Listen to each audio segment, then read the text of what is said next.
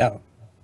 Oh, we're actually going to jump straight into the game. I was going to talk a little bit about Ekop there, but I guess we're going to go with Rogue versus Warrior from Kalento versus Osaka. I think the dynamic.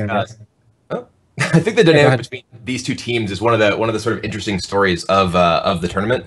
I know a lot of people sort of coming in were saying that they felt that teams like Forsenboys and Value Town were less likely to perform well because they're not really established units. But we've actually seen, the Forsenboys do very well, and then obviously Value Town with our win last round, we are currently tied for first place. So it's interesting to see how just individual groups of strong players can perform well in this sort of team environment.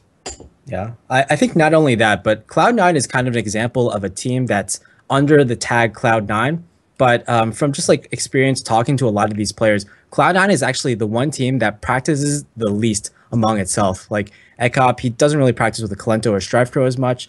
And pretty much everyone is in their own area, in their own region. Kalento was actually in Asia for a while, Ekop, of course, in Europe, Strife Crow in North America. So they don't actually get a lot of time to like talk with each other or even practice with each other at all.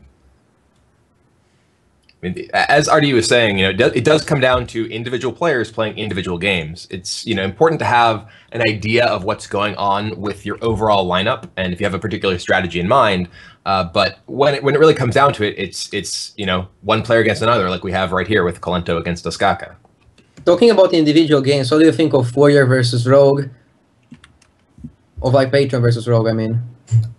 I haven't really played. I don't really play too much of either side of this matchup. From what I have seen and what I've heard, people generally seem to think that the Rogue decks are typically mildly favored, but not by a lot.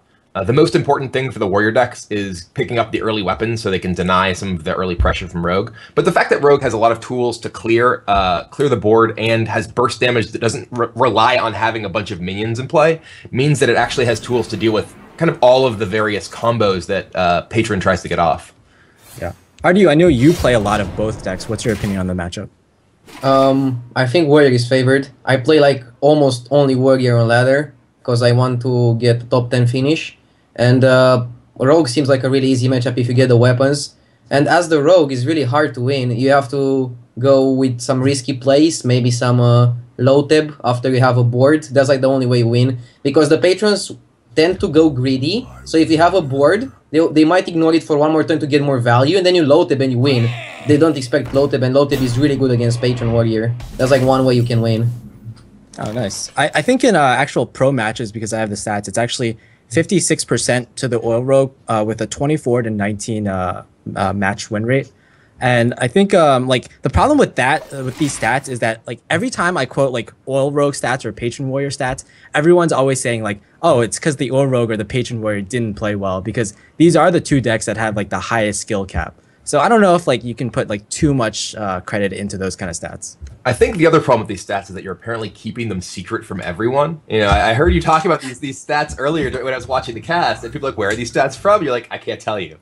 I think you missed. It's supposed to be secret strats, not secret stats. The strategy. I see. Not the actual statistical results of games. Oh, I think if you actually like went through the stats yourself, like they're not like completely secret in the sense that you can like actually gather them yourself. I suppose one could do that, which I'm guessing is how you have this secret book of strategies. Well, here I actually think is a pretty big sort of indicator of one of the cards that's generally very good in Rogue, but is typically quite poor in Warrior in the Patron Warrior matchup. Violet Teacher, Rogue decks that are trying to be stronger against Patron Warrior decks are typically playing fewer copies of Violet Teacher, maybe playing double Shredder instead. And here, the Violet Teacher is okay, but it's really pretty bad against the board that Osaka has, along with the threat of Grim Patron later on as well. The thing is that people started playing only double Teacher now in the recent meta, because they figured out that even if the Patron board goes bigger, if you play Teacher because of the tokens, you can still Blade Flurry and kill their board. So Teacher acts like a bait in that matchup, and in every other matchup, Teacher is like way better than Shredder. So people play like either 2 Teacher 1 Shredder or 2 Teacher 0 Shredders right now. They focus on heal bots and healing to sustain themselves for a later game. That makes a lot of sense. I was gonna say that. Yeah, that makes definitely a lot of sense, and I think it's especially in the Archon team format where only 1 out of 6 decks can be Patron Warrior, whereas like in a standard like one-on-one conquest format, 1 out of every 3 decks is a warrior. So you might want to tech more towards like or tech away from the Patron Warrior matchup even. So that actually like contributes more to like the number of VI teachers in Oil Rogue in Archon Team League. Yeah, I mean, there's various sort of philosophies as to what the best way to sort of handle deck selection for this is. I definitely agree that it's tougher to, or you get less value out of specifically targeting one particular deck like you do in individual conquest. Though, as we saw in the last match that we just played, sometimes targeting a particular deck can be very effective. Trump really struggled to find a win with his handlock, though. Haha, he ultimately did. Wow, Burn. Are you gonna take that? Yeah, it's okay. Let's see who wins the whole tournament, and then we'll drop the ha-has. We'll just have a rematch in the finals, that'll work out. Yeah, that'll be okay. I don't know. Not if Liquid has something to say about that, guys. All right. No bias casting here whatsoever. Not from anyone. Yeah. Yeah. I mean, it's actually really nice that like we all have our own horses in the race, that we can like be even more impassioned about this entire league, right? Where the thing is that me and Brian are the actual horses.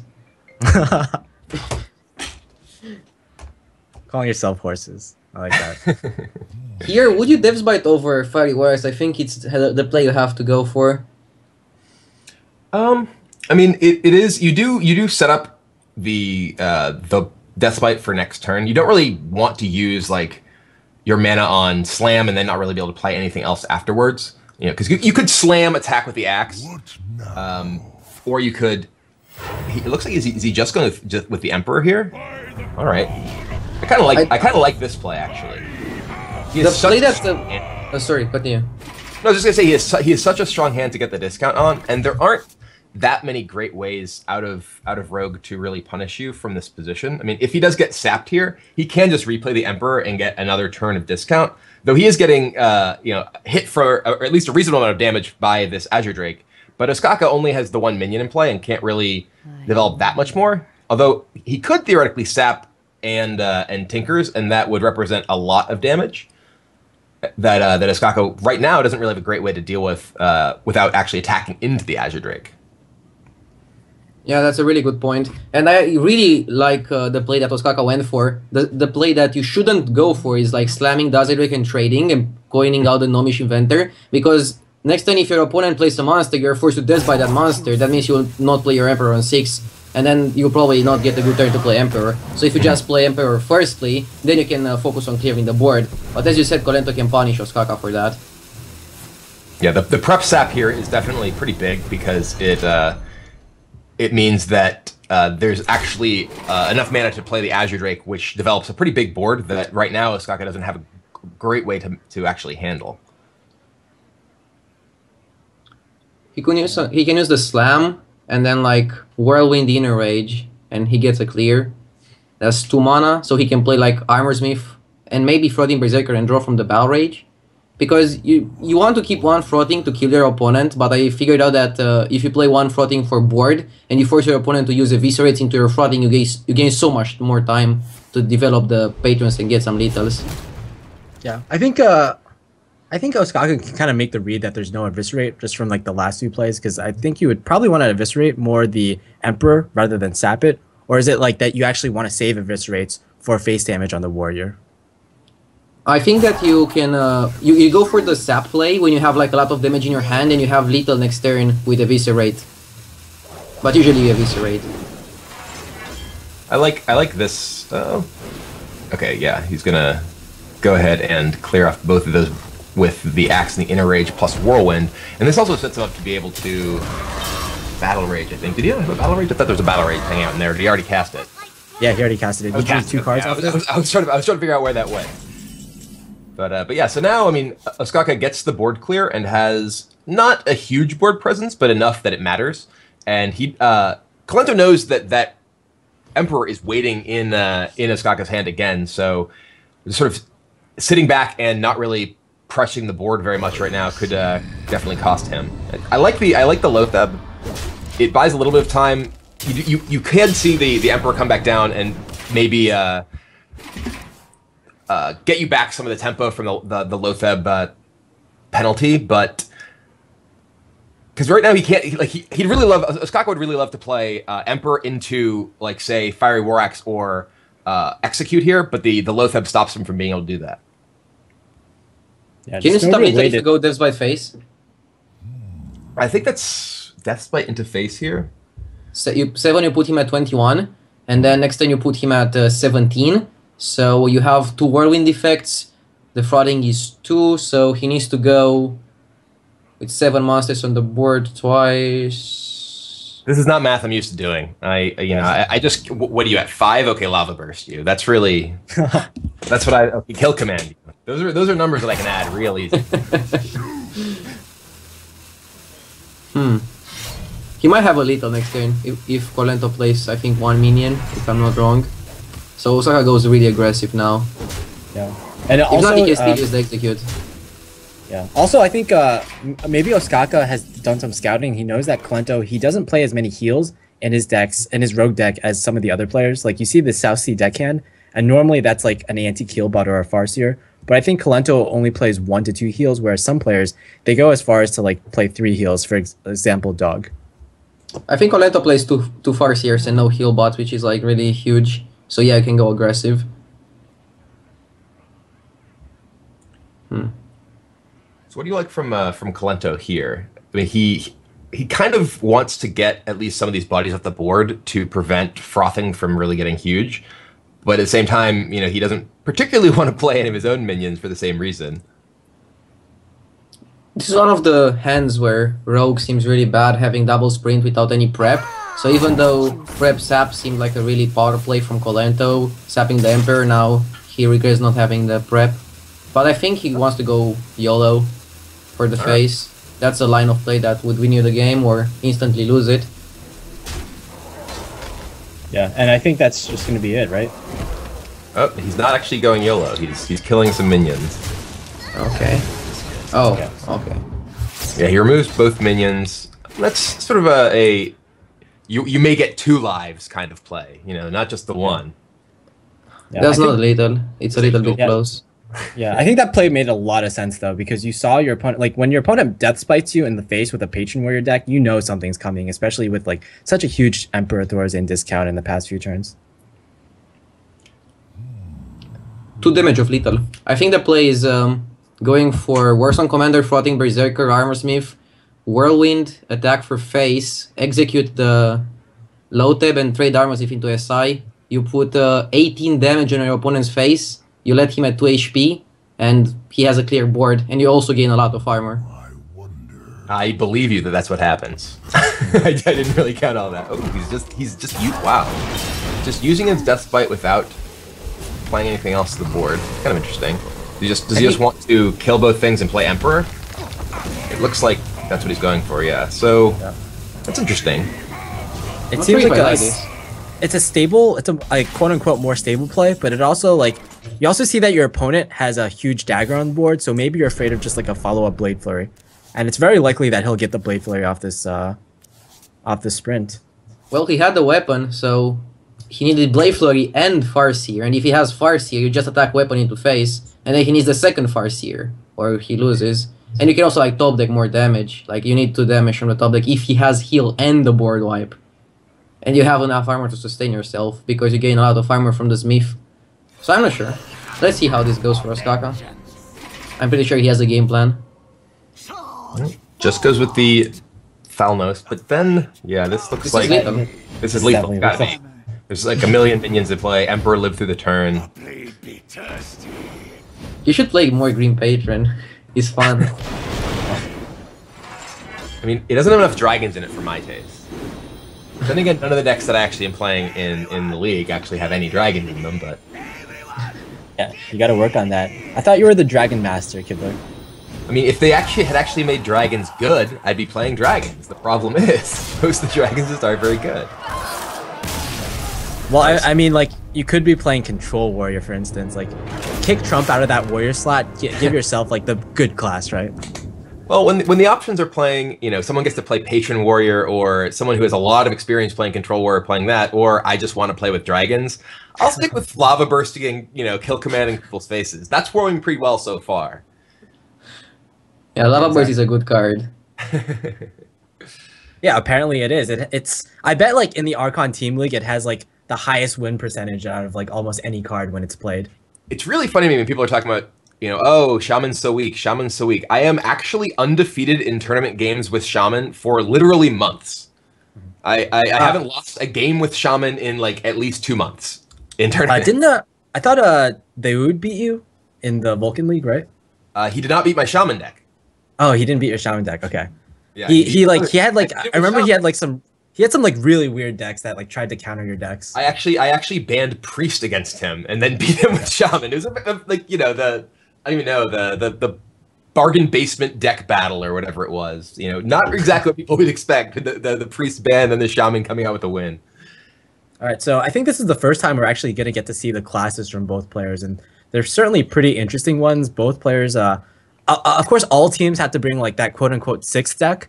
So both players have decided that's going to be Paladin, and it's probably going to be like Chalky with the aggro Paladin, Strivecrow with the mid-range Paladin, and both of them, like, even though Paladin hasn't done well in the Archon Team League, I think both players have done pretty well with Paladin, like in the past few weeks. Chalky, of course, like, yeah. No, go ahead. Sorry. Yeah, I was gonna say like Chalky, he like invented this he innovated like his own Paladin list, and it's done really well in DreamHack Valencia, where both his teammates Blackout and Green Sheep made it to the finals with his decks pretty much, or at least the Dignitas decks. Yeah, Chucky added Worgen Infiltrated to the aggro Paladin. Chucky always adds Worgen to every aggro deck and makes it a face deck and makes it way better. He's the master of the aggro. It's gonna put a 2-1 stealth in your deck and you can't lose.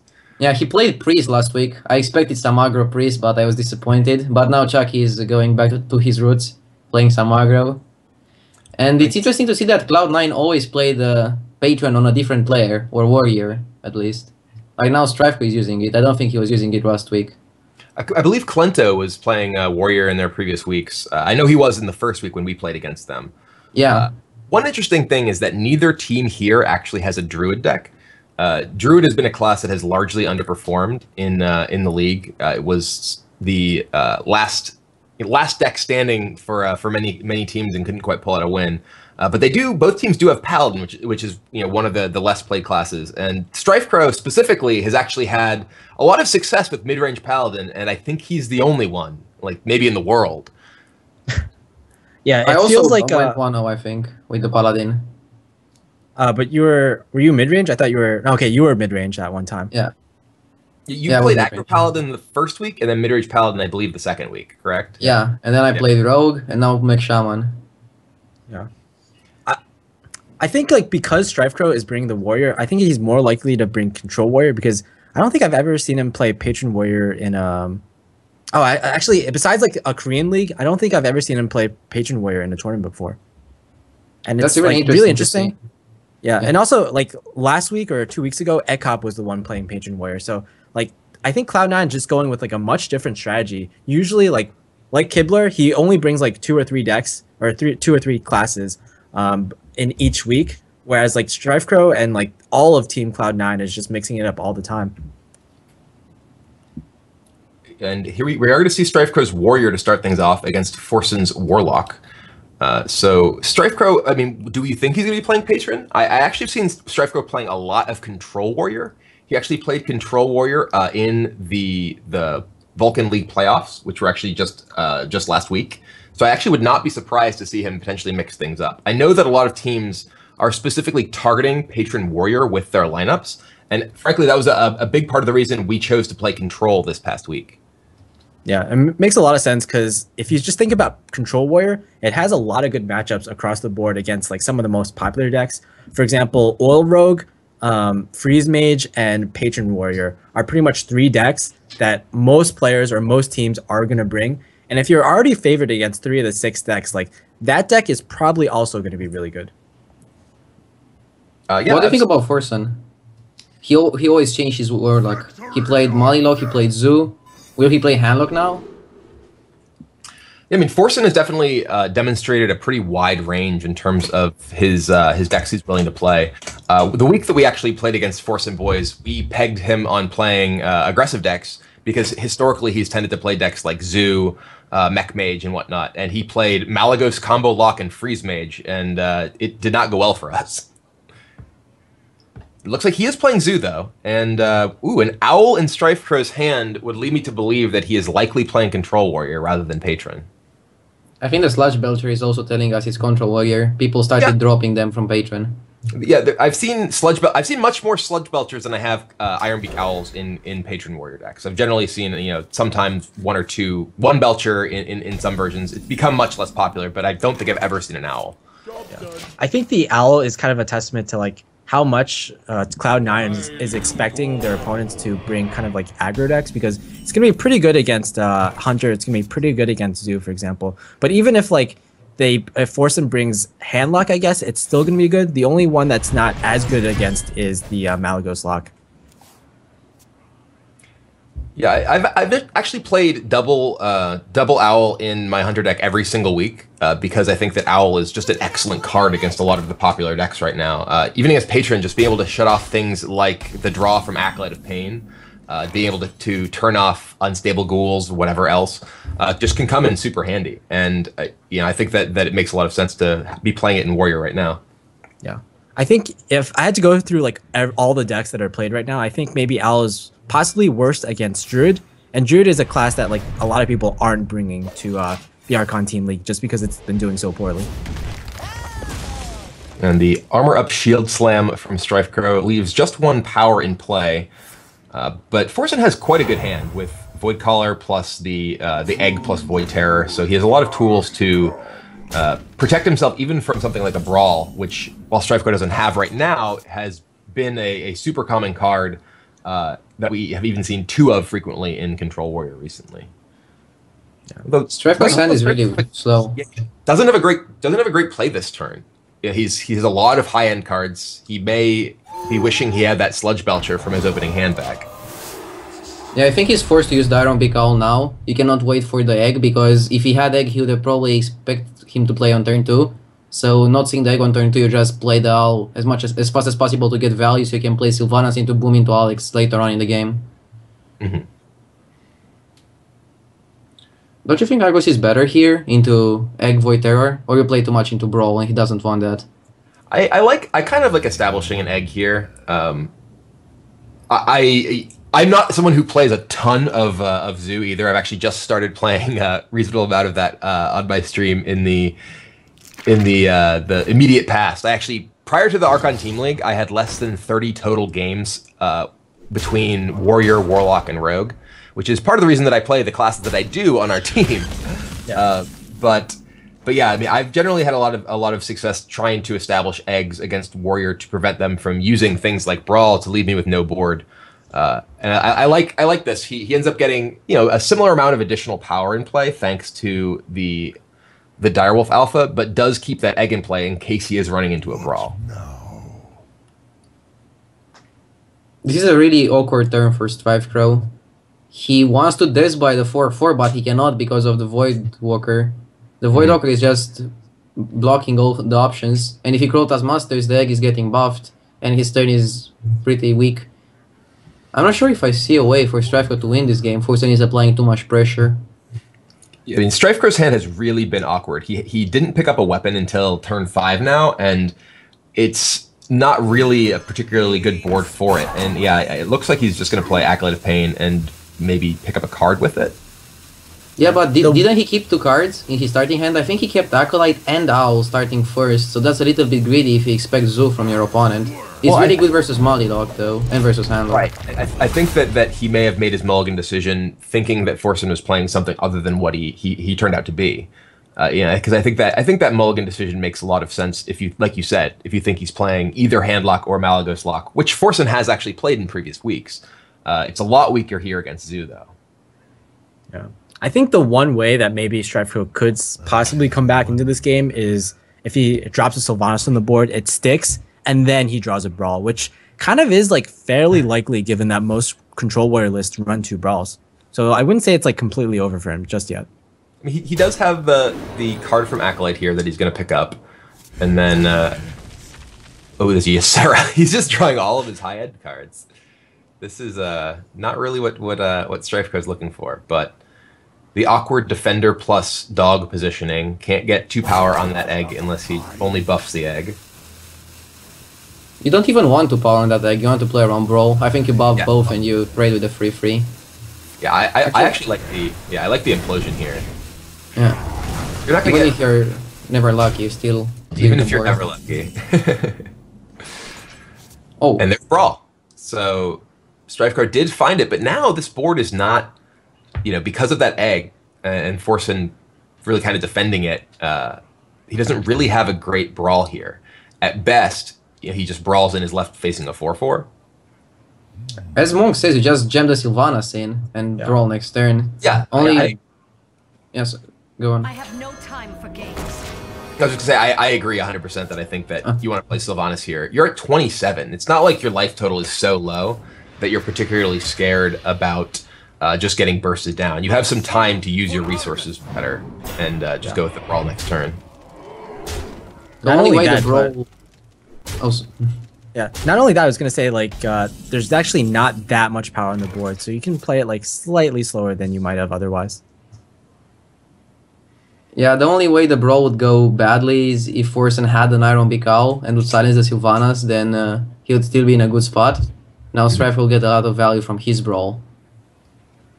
Yeah, I like brawling before attacking here because the 2/2 taunts you're totally fine seeing live through this and potentially give you one of them. And the dog survives. And he gets the dog. So the worst possible Sylvanas steal here, but it's still a very good turn for StrifeCo. Got a lot of damage to the board. Yeah. He might make a comeback. He can play Boom next turn into maybe a Sarah. That's a little bit greedy, but Forsen will go for face most likely, and then he can Alex his face and stabilize maybe. What do you think? What do you think about void tearing these 1/1s and getting a 5 health guy that can't be death spited? Doesn't he win anyways if his guy gets death spited? Because he has Doomguard to push damage. That's true. Though potentially it's also protected against something like Whirlwind, for instance. If that is in Strife deck. I think a Whirlwind has been cut out of pretty much every deck, so I think that play, the Void Terror play, was more about getting the Void Terror out rather than playing around anything in particular. Right. I mean, I'm just saying, that it is not only putting you in a position where you're better against certain types of removal, but also establishes just a significantly faster clock for you. But I think I kind of like just Grom eat your Nerubian here. I think that you need to use your resources pretty aggressively here to actually just get your opponent's board taken care of. What now?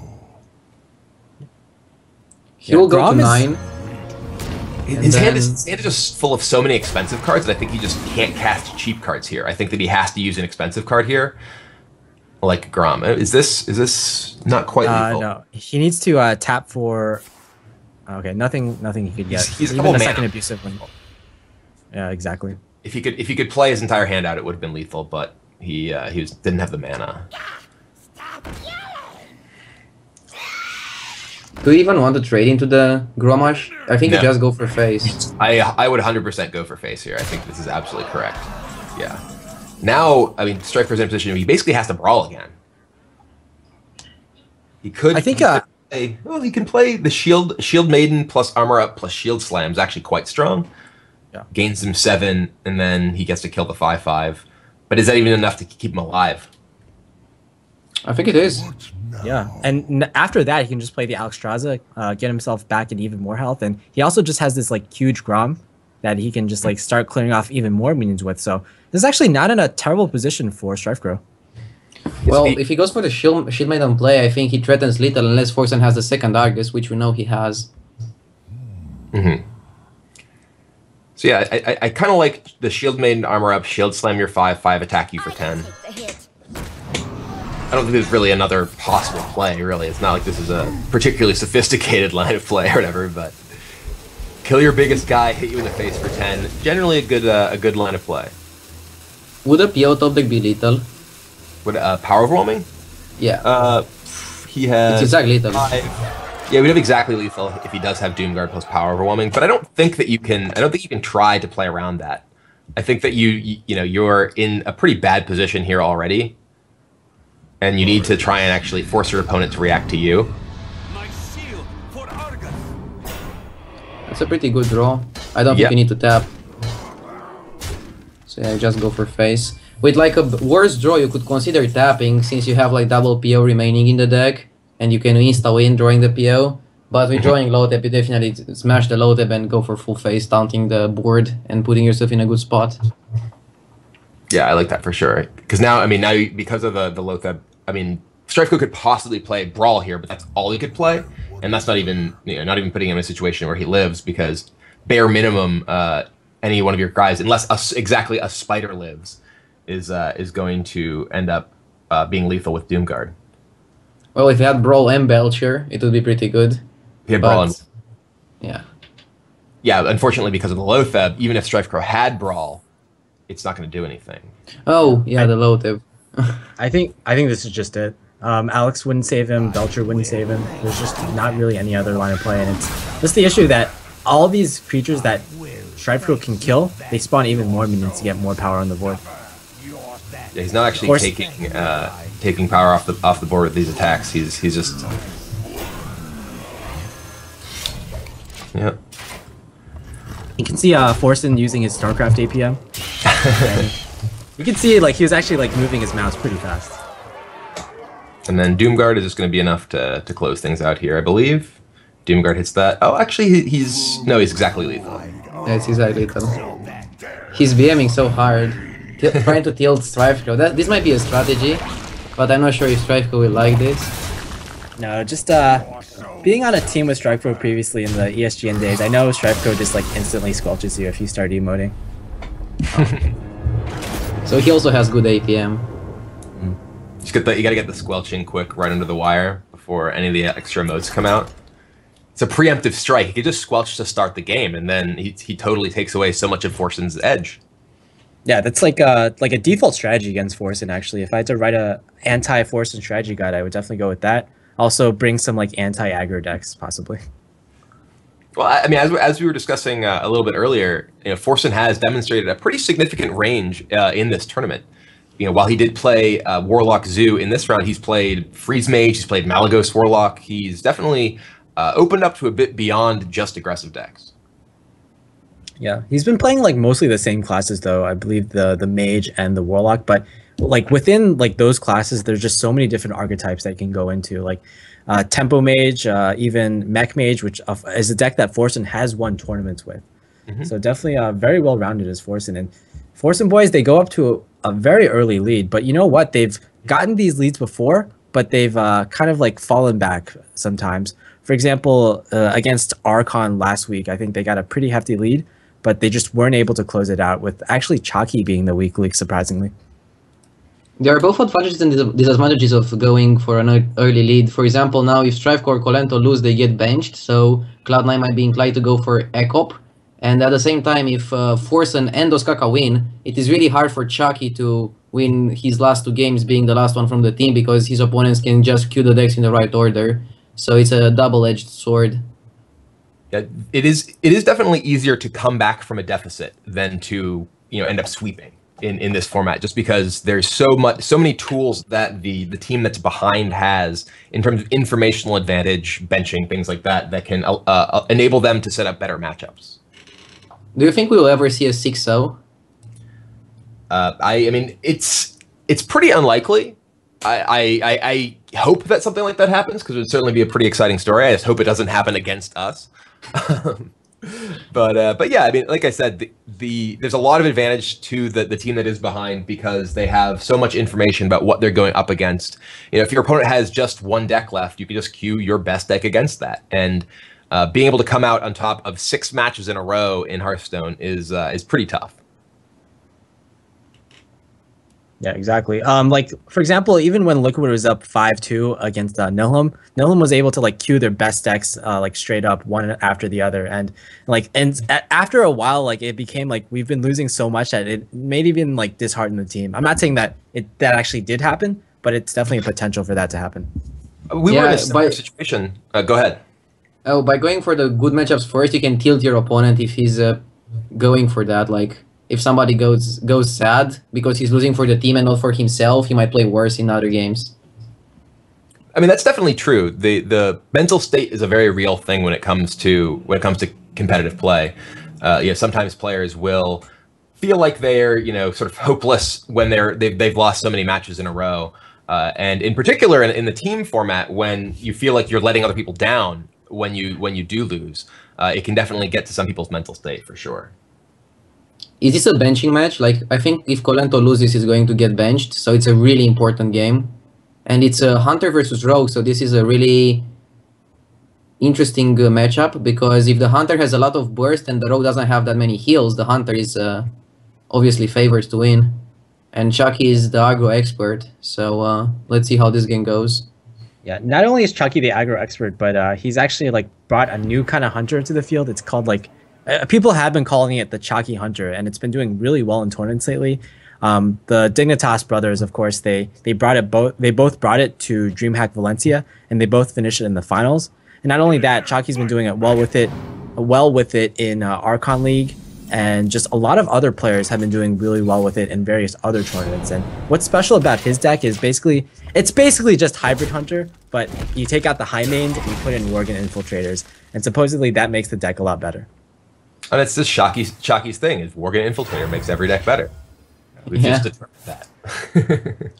Was that card even played before Chucky used it in the first Face Hunter version? I think Chucky was the first one that made Face Hunter viable, and then afterwards he was the one that put it in every deck. Like, I don't think any other pro discovered that card. It's like Reyna discovered Shield Bearer. I think it was used before though in ESGN, like way back in the day, basically. Yeah, Face like when Unleashed first got a buff, people were playing Face Hunter a lot. This is a pretty awkward spot for Colento here. He's facing a lot of damage, but doesn't really have great tools to get rid of everything without just attacking in with his face.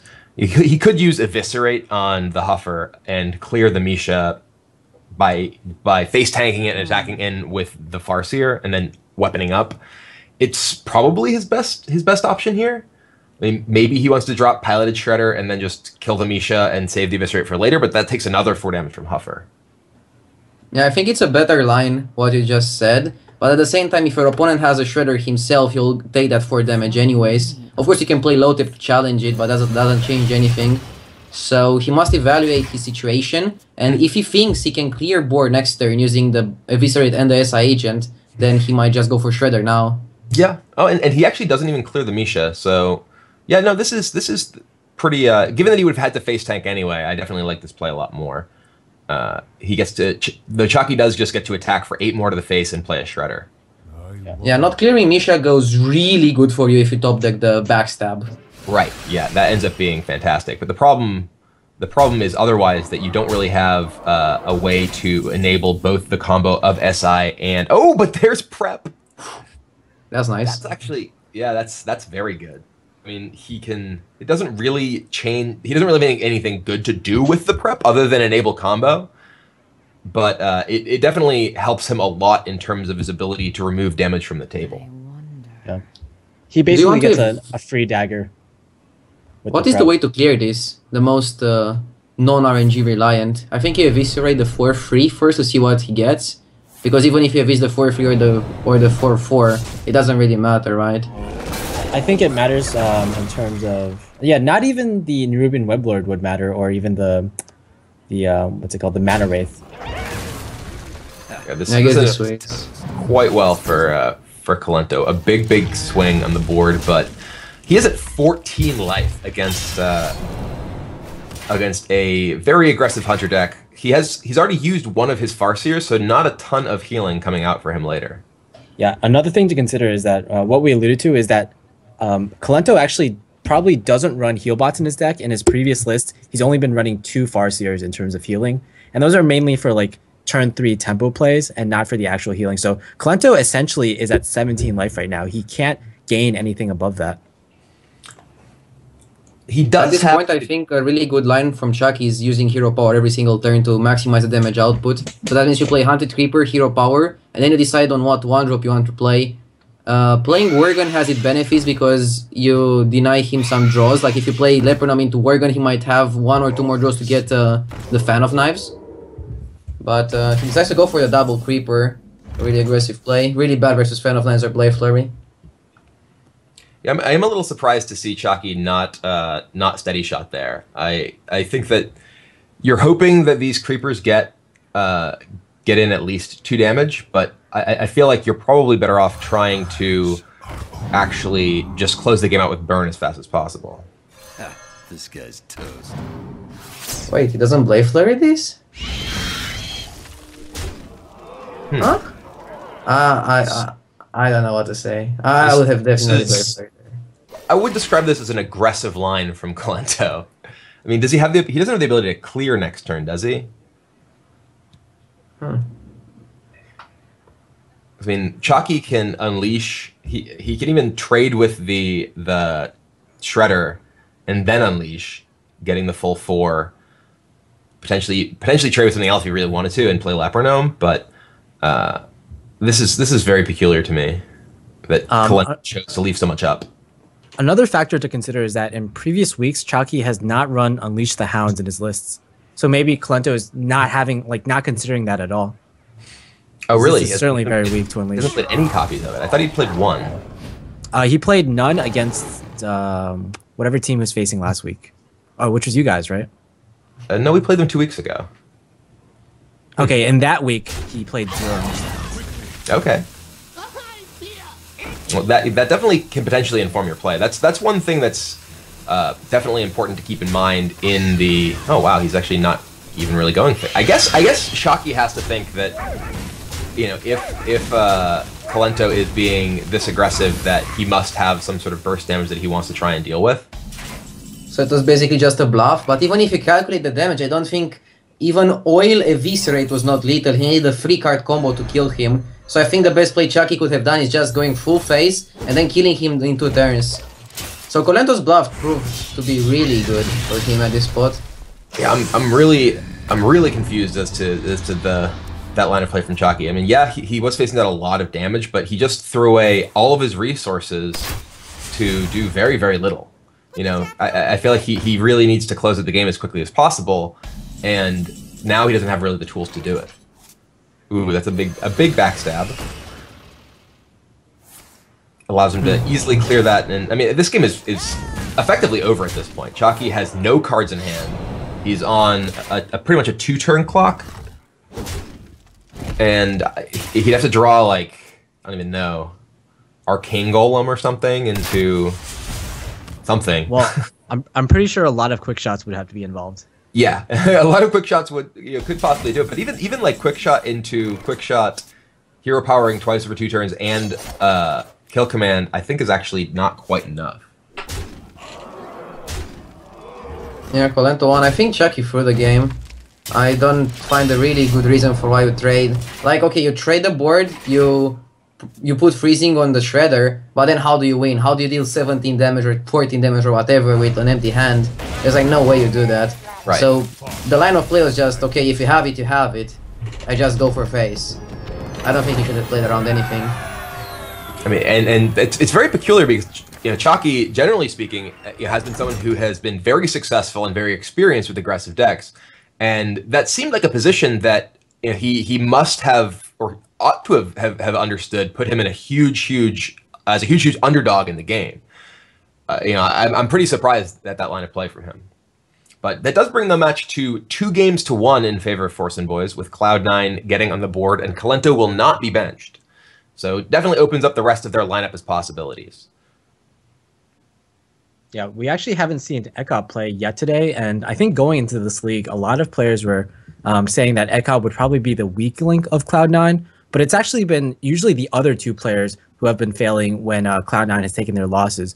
For example, in the first week, Cloud9, they went, or rather, Kalento went 0-4, losing 4 games with his Patron Warrior. And then in the last week, it was actually Strivecrow who kind of made a few mistakes, made a few blunders that caused them to lose the series against Tempo Storm. So Ekop actually might even be the MVP of Cloud9 in Archon Team League so far, and he has yet to play. I have heard a number of theories about who people felt the weak link of various teams would be, and those have generally been wrong. Oh, Kibler. What do you think? What matchup do you think we'll go into? I expect Ekop to play, and if Forsenboys think of that, Ekop's decks are really bad against Chucky's decks, so Chucky might stick to Hunter. That might actually be a really good choice, in my opinion. But then they go into the risk of getting benched, but sometimes you have to take risks. For example, if you always play around getting benched, that means that you're automatically benching yourself. Right, that's the thing, is that if you try to play too conservatively around the bench rule, you are just opening your strategy up to being exploited by opponents who pay attention to that. You know, if they're like, okay, well, they don't want to get Chalky bench, so they won't play Hunter or Paladin, but it's like, okay, well, if they're trying to target those decks, you can play a deck that is good against the decks they target those. But it's like, you know, the Sicilian in Princess Bride, you know, I can't drink the one in front of you, or whatever else it is. I hope you guys get that reference. Please, chat at least. I'm sure someone in chat gets that reference. So yeah, Hunter, Ekop with Hunter. Yeah, and against Forsen playing Mage, and I believe Forsen has played Freeze Mage every week to this point. We were talking earlier that Forsen had a pattern of playing a lot of aggressive decks, had a lot of success winning tournaments with Mech Mage previously, but so far he has seemed to stick to his guns playing Freeze Mage every week in Archon Team League. Yeah, Forsen is, whenever you talk to him, he always claims that he's like one of the best Freeze Mage players in the world, so it like makes sense that like, because he's confident in that skill, that he'll just bring this deck all the time. And it's especially true because in this format, there's only one out of all your 6 decks can be Warrior. So you pretty much have like 5 medium to decent matchups that you can line up your Freeze Mage with. And it's one of the reasons why Freeze Mage is so common in the Archon Team League, but like pretty much non-existent on ladder. I wouldn't say it's non-existent. I face it quite a lot of times. People like Freeze Mage on ladder because people started playing less Patron and more Hunter recently. Yeah, that makes a lot of sense. But just judging by this matchup, Mage versus Hunter, I feel like the less aggressive the Hunter is, the better chance you have against the Mage, because the Mage with like ice blocks can just like deal with the aggression so easily, whereas like bigger threats like the Lothebs, the High Mains, and the Dr. Booms, even perhaps Ragnaros in some mid-range lists, they can just be very threatening to Freeze Mages. Generally, I think, yeah, I agree that the mid-range decks are typically more effective against Freeze Mage, in part because Ice Barrier is so good against the face decks that each of their cards only can generally produce a pretty limited amount of damage, whereas a card like Lotheb or Piloted Shredder or Savannah High Main can connect multiple times and do a lot. It also forces the Freeze Mage to frequently use their middle turns either digging for or casting freeze spells to prevent those huge chunks of damage. Yeah, judging from this opening hand, though, I think this yet again is the chalky version of Hunter. And it's really surprising because I think most players or most viewers that are watching right now, they're like, what's the chalky version of Hunter? But within the pro scene, pretty much everyone knows about it. And it's like the current most popular Hunter list right now. I still like Savannah High Main. So yeah, with the Loot Hoarder here on turn 2, lets the cat out of the bag and clearly indicates that Forsen is playing Freeze Mage. It's not really a card you see in many other Mage decks. Hasn't really seen play in many decks other than Combo, amusingly, because it is a minion that can help you fight for the board early, and as well as help you dig for your key pieces later in the game. What do you think about Snake Trap? Like, what are the matchups where Snake Trap is really good? Or is it just good when your opponents don't expect it? I think that it's pretty important to have a wide range of traps that you're willing to play in a format like this, just because a lot of them can catch your opponents off guard. If your opponent knows that, okay, you always have Freezing Trap because you played only Freezing Trap every week, you can end up losing out on potential value from the opportunity to catch them with something like a snake trap. And wow, he went. Yeah. Ecop traded with the loot hoarder. That's a little surprising. Yeah. And guess Forsen was. He values this mad scientist for some reason.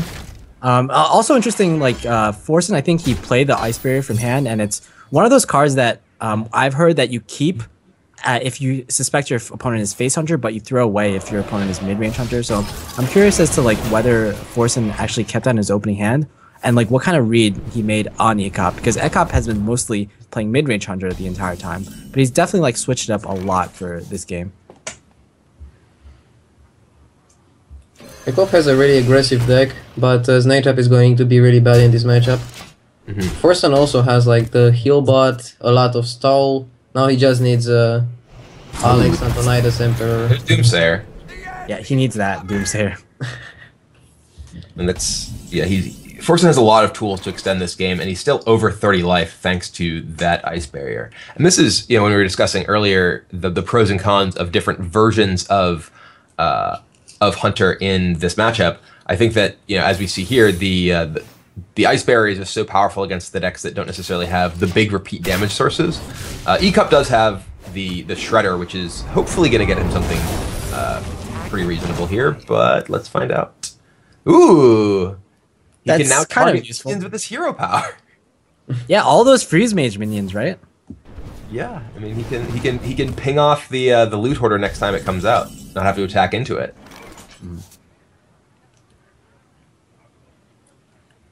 It Actually, be so non-smorkish. You always want to hit the face. Well, this actually could be a drawback because this reduces Ecop's ability to play the game efficiently from a time perspective. He actually has to target his hero power now. He can't just click it. You have to click and drag.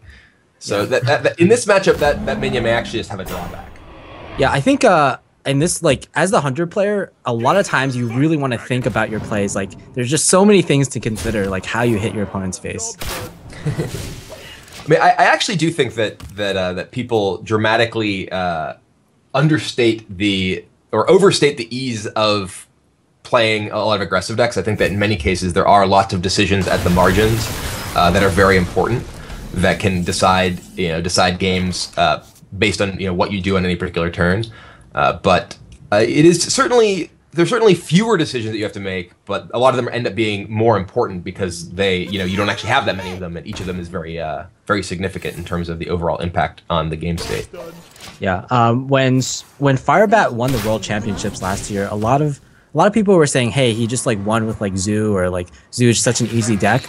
But if you ask a lot of the pros at that time, like Strifecrow and Firebat, for instance, they'll actually answer that Zoo was actually one of the hardest, if not the hardest deck to play at that time, just because like the amount of decisions that you actually had to make at any given turn. I believe the quote from Strifecrow was like, every time I play a Hearthstone deck, at the end, I'm pretty sure like I played it 100% correctly. But at any game after when I play Zoo, right after, I'm like not sure at all if I played that correctly. Yeah, I mean, I as I mentioned earlier, I've been playing quite a bit of Zoo on my stream recently, trying to just familiarize myself better with more different decks than I have been playing, and it is definitely a deck that I think people vastly overstate the ease of playing it correctly. There are so many things with minion positioning and when you want to use cards like Abusive Sergeant or Power Overwhelming and such that are more complicated than people give it credit for.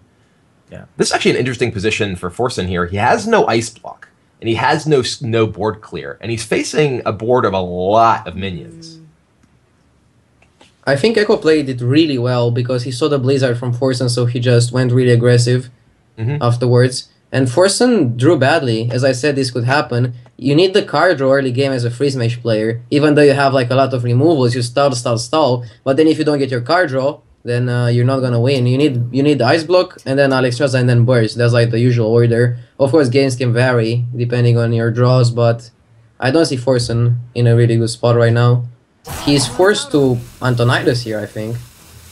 There's a couple. I mean, he could theoretically like Frostbolt or Fireball his own Mad Scientist, but that's not gonna really get him anywhere. It just gets him an Ice Block or whatever else.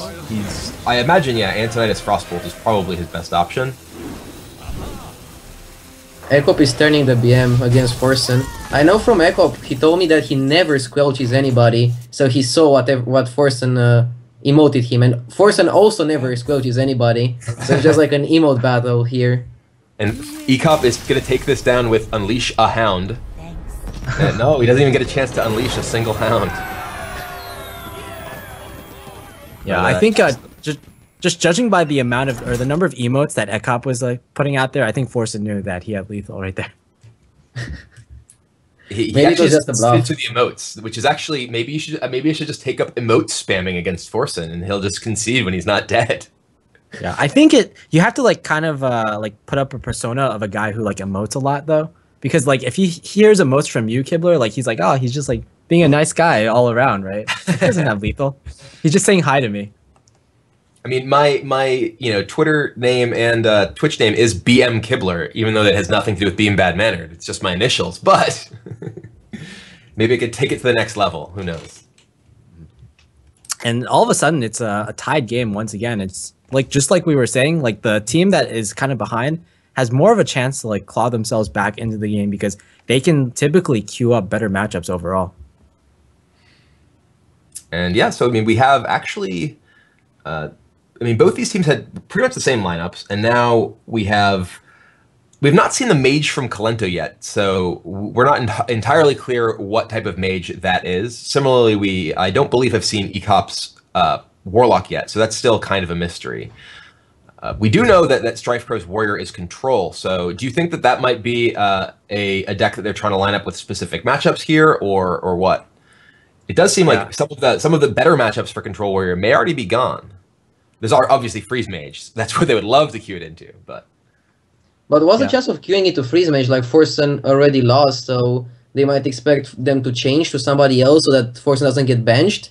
So that way Paladin is a really good pick. But at the same time, if they go for Forsen and they get the Paladin into Freeze Mage, that's really bad for Cloud9. So it's a really hard decision for both teams. It's probably just a 50-50 coin toss.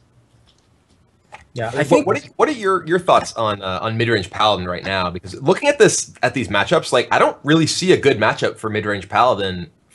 Well, I mean, it's not even clear that there was one when all the decks were there. But with just Freeze Mage, Hunter, I assume Aggro Paladin, and Oil Rogue left for Forsenboys. Where do you think the Paladin's gonna be able to pick up a win? The Paladin is a really good deck versus Hunters, no matter what Hunter type, because you have a lot of towns and they usually run 1 or 0 owls in the Chucky Hunter, which is most popular.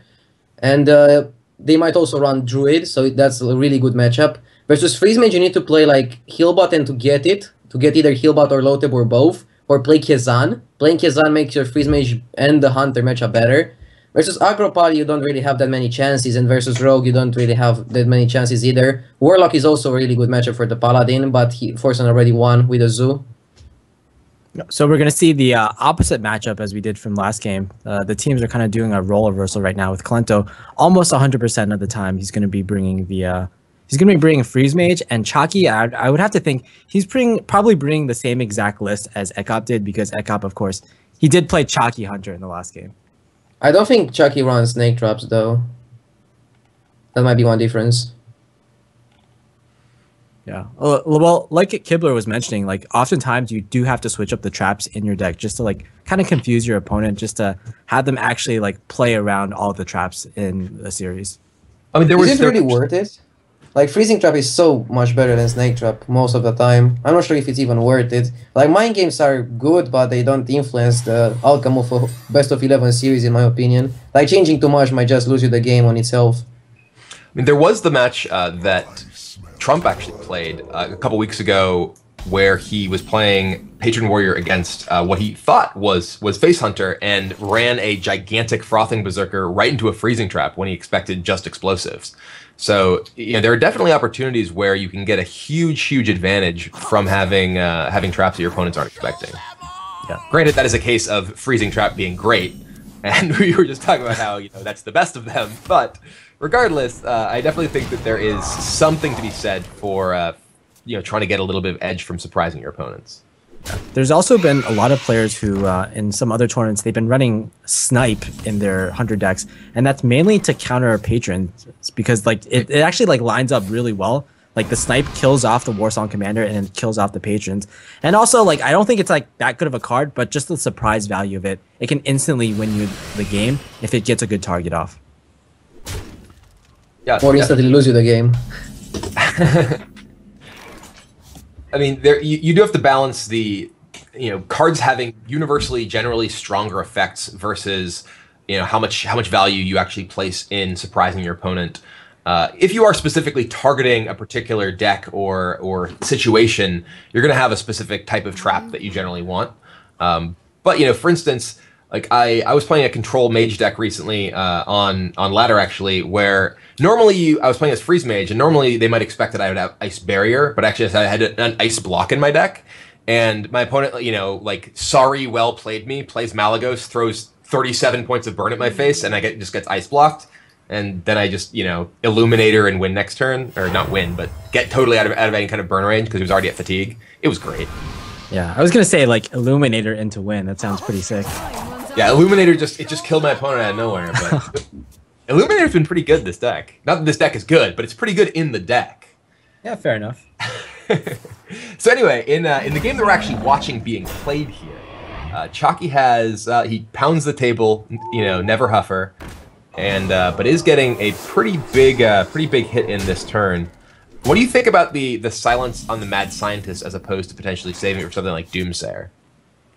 I think that having double owl, you can definitely use one aggressively on the Mad Scientist. It's really important to not give your opponent the ice barriers and the ice blocks. Like as we saw last game, that's the way you win the game. And knowing that Colento also used his coin, he could go for face and ignore the Scientist. Yeah. Well, not only that, but often the silencing the Mad Scientist is basically like, I just dealt 8 damage to your face because they didn't get an ice barrier out. Yeah, so that's like a pretty good card. I actually prefer generally silencing the Mad Scientists because if they're gonna Doomsayer, they have to have the appropriate tools to actually set up Doomsayer. Whereas Mad Scientist every time is going to give them something that's going to slow down my ability to actually kill them. So generally, I actually would rather have the silence of the Mad Scientist just to guarantee that I'm preventing something valuable. Oftentimes, when you have like small boards as the 100 player, you might just like kind of want to, and like let's say they Doomsayer and they don't freeze your board. Sometimes you just want to go for face because like it's such a small board that you don't care it dies and you value that extra damage a bit more. I mean, of course, it depends on the situation. I mean, now Colento's actually in a pretty rough spot here. He has no secret in play right now. He's facing down a pretty sizable board that he'd really love to be able to deal with. He does have a Frost Nova and Ice Barrier and Ice Block, but he doesn't have that much mana to actually allow him to cast these things over the next couple of turns. He can just Frost Nova and play a secret, which I'm gonna guess is what he's gonna do. Frost Nova Barrier, yeah. So he wants to. That is the better play. Yeah, I like that play. Like, if you would go for Blizzard, and Chucky has the second owl, he would die to like some extra damage, but this way he makes sure he freezes the whole board and doesn't give Chucky options from the Haunted Creeper. Yeah, and now Chucky's in a really rough spot. Yeah, all he can do is really just hero power. You probably don't want to develop too much on the board, and like you kind of want to get some value off the quick shot, but also that owl is really valuable, and you don't want to use the owl just willy-nilly here just to unfreeze the target, for example. Yeah, it's kind of awkward because you really want to save your owl, like you said, for potential a key moment. He could just owl and get 4 damage in here, but if that is just barrier, he's actually not really making a ton of headway. The quick shot he'd love to potentially get a little bit of draw off of by emptying his hand first, but yeah, this is a little bit of an awkward spot for Chalky. So what do you think that you would do in Colento's position here? He certainly has a lot of options right now. Blizzard looks like the only good option. Yeah. And even Blizzard, if he doesn't get a good follow-up draw, he might be in the spot Forsen was last game and just lose to the burst on the board. Would you ever consider silencing your Shredder now to push more damage and get the block popped? Actually, you test first for the to see the secrets. Ooh, Snake Trap. So Not a terribly useful trap. But it does mean that it's interesting. Chalky checking his trap could be could actually. I actually don't know. That's the spectator checking the trap rather. Because if I was in Chalky's position and I could stop my opponent's teammates sort of on the sidelines from seeing what my trap is by not checking it myself, I actually would. Because what your trap is to you in this matchup particularly is so irrelevant. But your opponent's teammates knowing what trap you have and being able to have that information going into future games is actually very relevant. So the production guy is helping Cloud9, right? Yeah.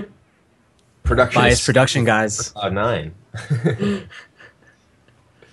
So he actually silenced that even if he didn't proc the block, just to proc the ice barrier. Mm-hmm. Yeah. He also has a really heads-up play. He kind of wants to just empty his hand and get to the point where he's able to potentially get another draw off that quick shot. And he's also just putting Kalento in a position where if he doesn't have a mass removal effect, he's going to have to ice block every turn. Yeah. And even if he does it, he just dies to a top deck. Like let's say he has Flamestruck or the second Blizzard, he goes to 7, and then Chucky has 5 in hand, so he needs 2, and he can also draw with quick shot. Right. Yeah. I think Chalky's like philosophy or motto in Hearthstone is basically like you gotta force them to have it, right? I'm sure you guys have heard that from Chalky. Oh my god, people play so conservatively all the time, and they're like, oh, I don't want to lose to this. It's like, well, if they don't have that, and you take your line of play, then you can lose to any number of other things 2 turns later, rather than giving them a 1-turn window to basically have to have a way to deal with your board.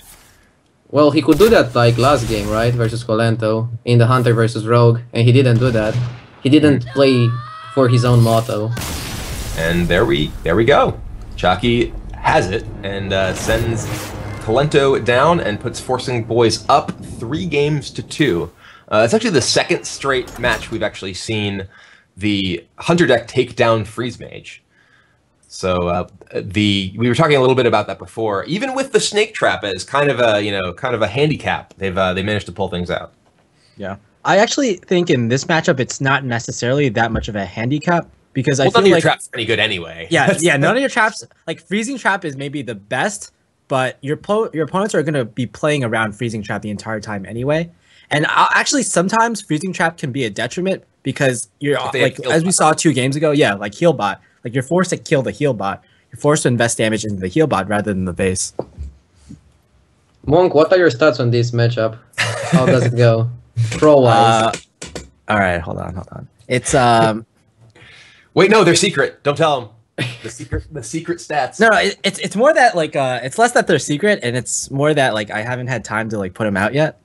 But it's actually Freeze Mage is 71% favored against Face Hunter, and it's around 47% against like mid-range types.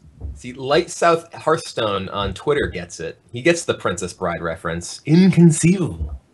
There we go. Wait, is that the movie? The Princess Bride reference, yes. The okay. The Anne Hathaway movie. Never go up against a Sicilian when death is on the line. Moving on. Okay, I promise I'll like look up that movie and possibly watch it right after this. Andre the Giant is in that movie. It is a classic. Radu, please tell me you know who Andre the Giant is. I'm too young. I am too young for like these old movies. Oh my god. All right, I think there's like a huge like age discrepancy between the 3 of us right now. Where like I'm in the middle, but that always points out I'm very old. Mm-hmm. I'm like over 30. It's ancient. Oh my god. Anyway, I think like match. In this match, what's gonna happen in this match? There's gonna be a lot of classes left. There's gonna be okay, so one class that we always like most interesting deck I think out of everything right now is gonna be the Control Warrior. Like remaining, it has 2 really good matchups and 1 pretty bad matchup in the Aggro Paladin, or like at least the Paladin. I think it's 50-50 versus the Aggro Paladin. Okay. Yeah. Yeah. I've heard I've actually asked Chalky this, and in his perspective, he's favored against Control Warrior. It really depends on the early game. Yeah. Like Aggro Paladin is really bad against Patron. Is better against Control Warrior, but not so good. Maybe like 3, 4, 5% favorite, but not even that if the Control Warrior has like double brawl and a really good early game start. For example, your best play versus them is going Shielded Minibot into Blessing of Kings, but he can just easily have Kurolta's Master BGH. It's something they play in the deck. They play double Kurol 1 BGH, so they can have it. And it also just makes Execute a good card against you when it normally wouldn't be. Yeah. Most of your minions are really small. Their Executes generally don't have that many good targets. But on the other hand, they have the mid-range Paladin, which is really bad against everything Forsenboys have. You actually could have stopped after everything, I think, but... Yeah. It's a pretty good point. Are you still salty on Trump? No, I just... It's funny because, you know, like, looking at a lot of lineups and being like, okay, what is the mid-range Paladin deck good against? And it's good against Zoo. It's definitely very good against Zoo. It's good against Handlock, I think, you know, assuming you have like a quality-heavy version. And it can often be good against, you know, some other aggressive decks, but I think that it really struggles in many key matchups in this format. Is it really that good against Zoo? I think it's 50-50 versus Zoo. I think it's really good versus Handlock, which, you know, Forsen might not play. So, yeah. You're right, mid-range Paladin is not that great in this meta. Maybe they'll get some buffs. Maybe the announcement tomorrow. I don't know. Yeah, so both of you are actually on teams that have brought mid-range Paladin to the lineup. Do you guys like regret that at all? And the follow-up question, are you ever going to bring it ever again to Archon Team League if there's like no more buffs in the future? Well, I won with it, so I definitely do not regret bringing that. Bringing in the future, it really depends. We like to be unpredictable as much as possible, so I cannot really tell. But yeah, it depends on how the meta goes and stuff like that. Like, Patron can just beat it really easily, and that's one of the downsides, but at the same time, versus teams that bring Control Warrior, like Strife Throws Control Warrior, mid-range Paladin is actually a really good and powerful deck.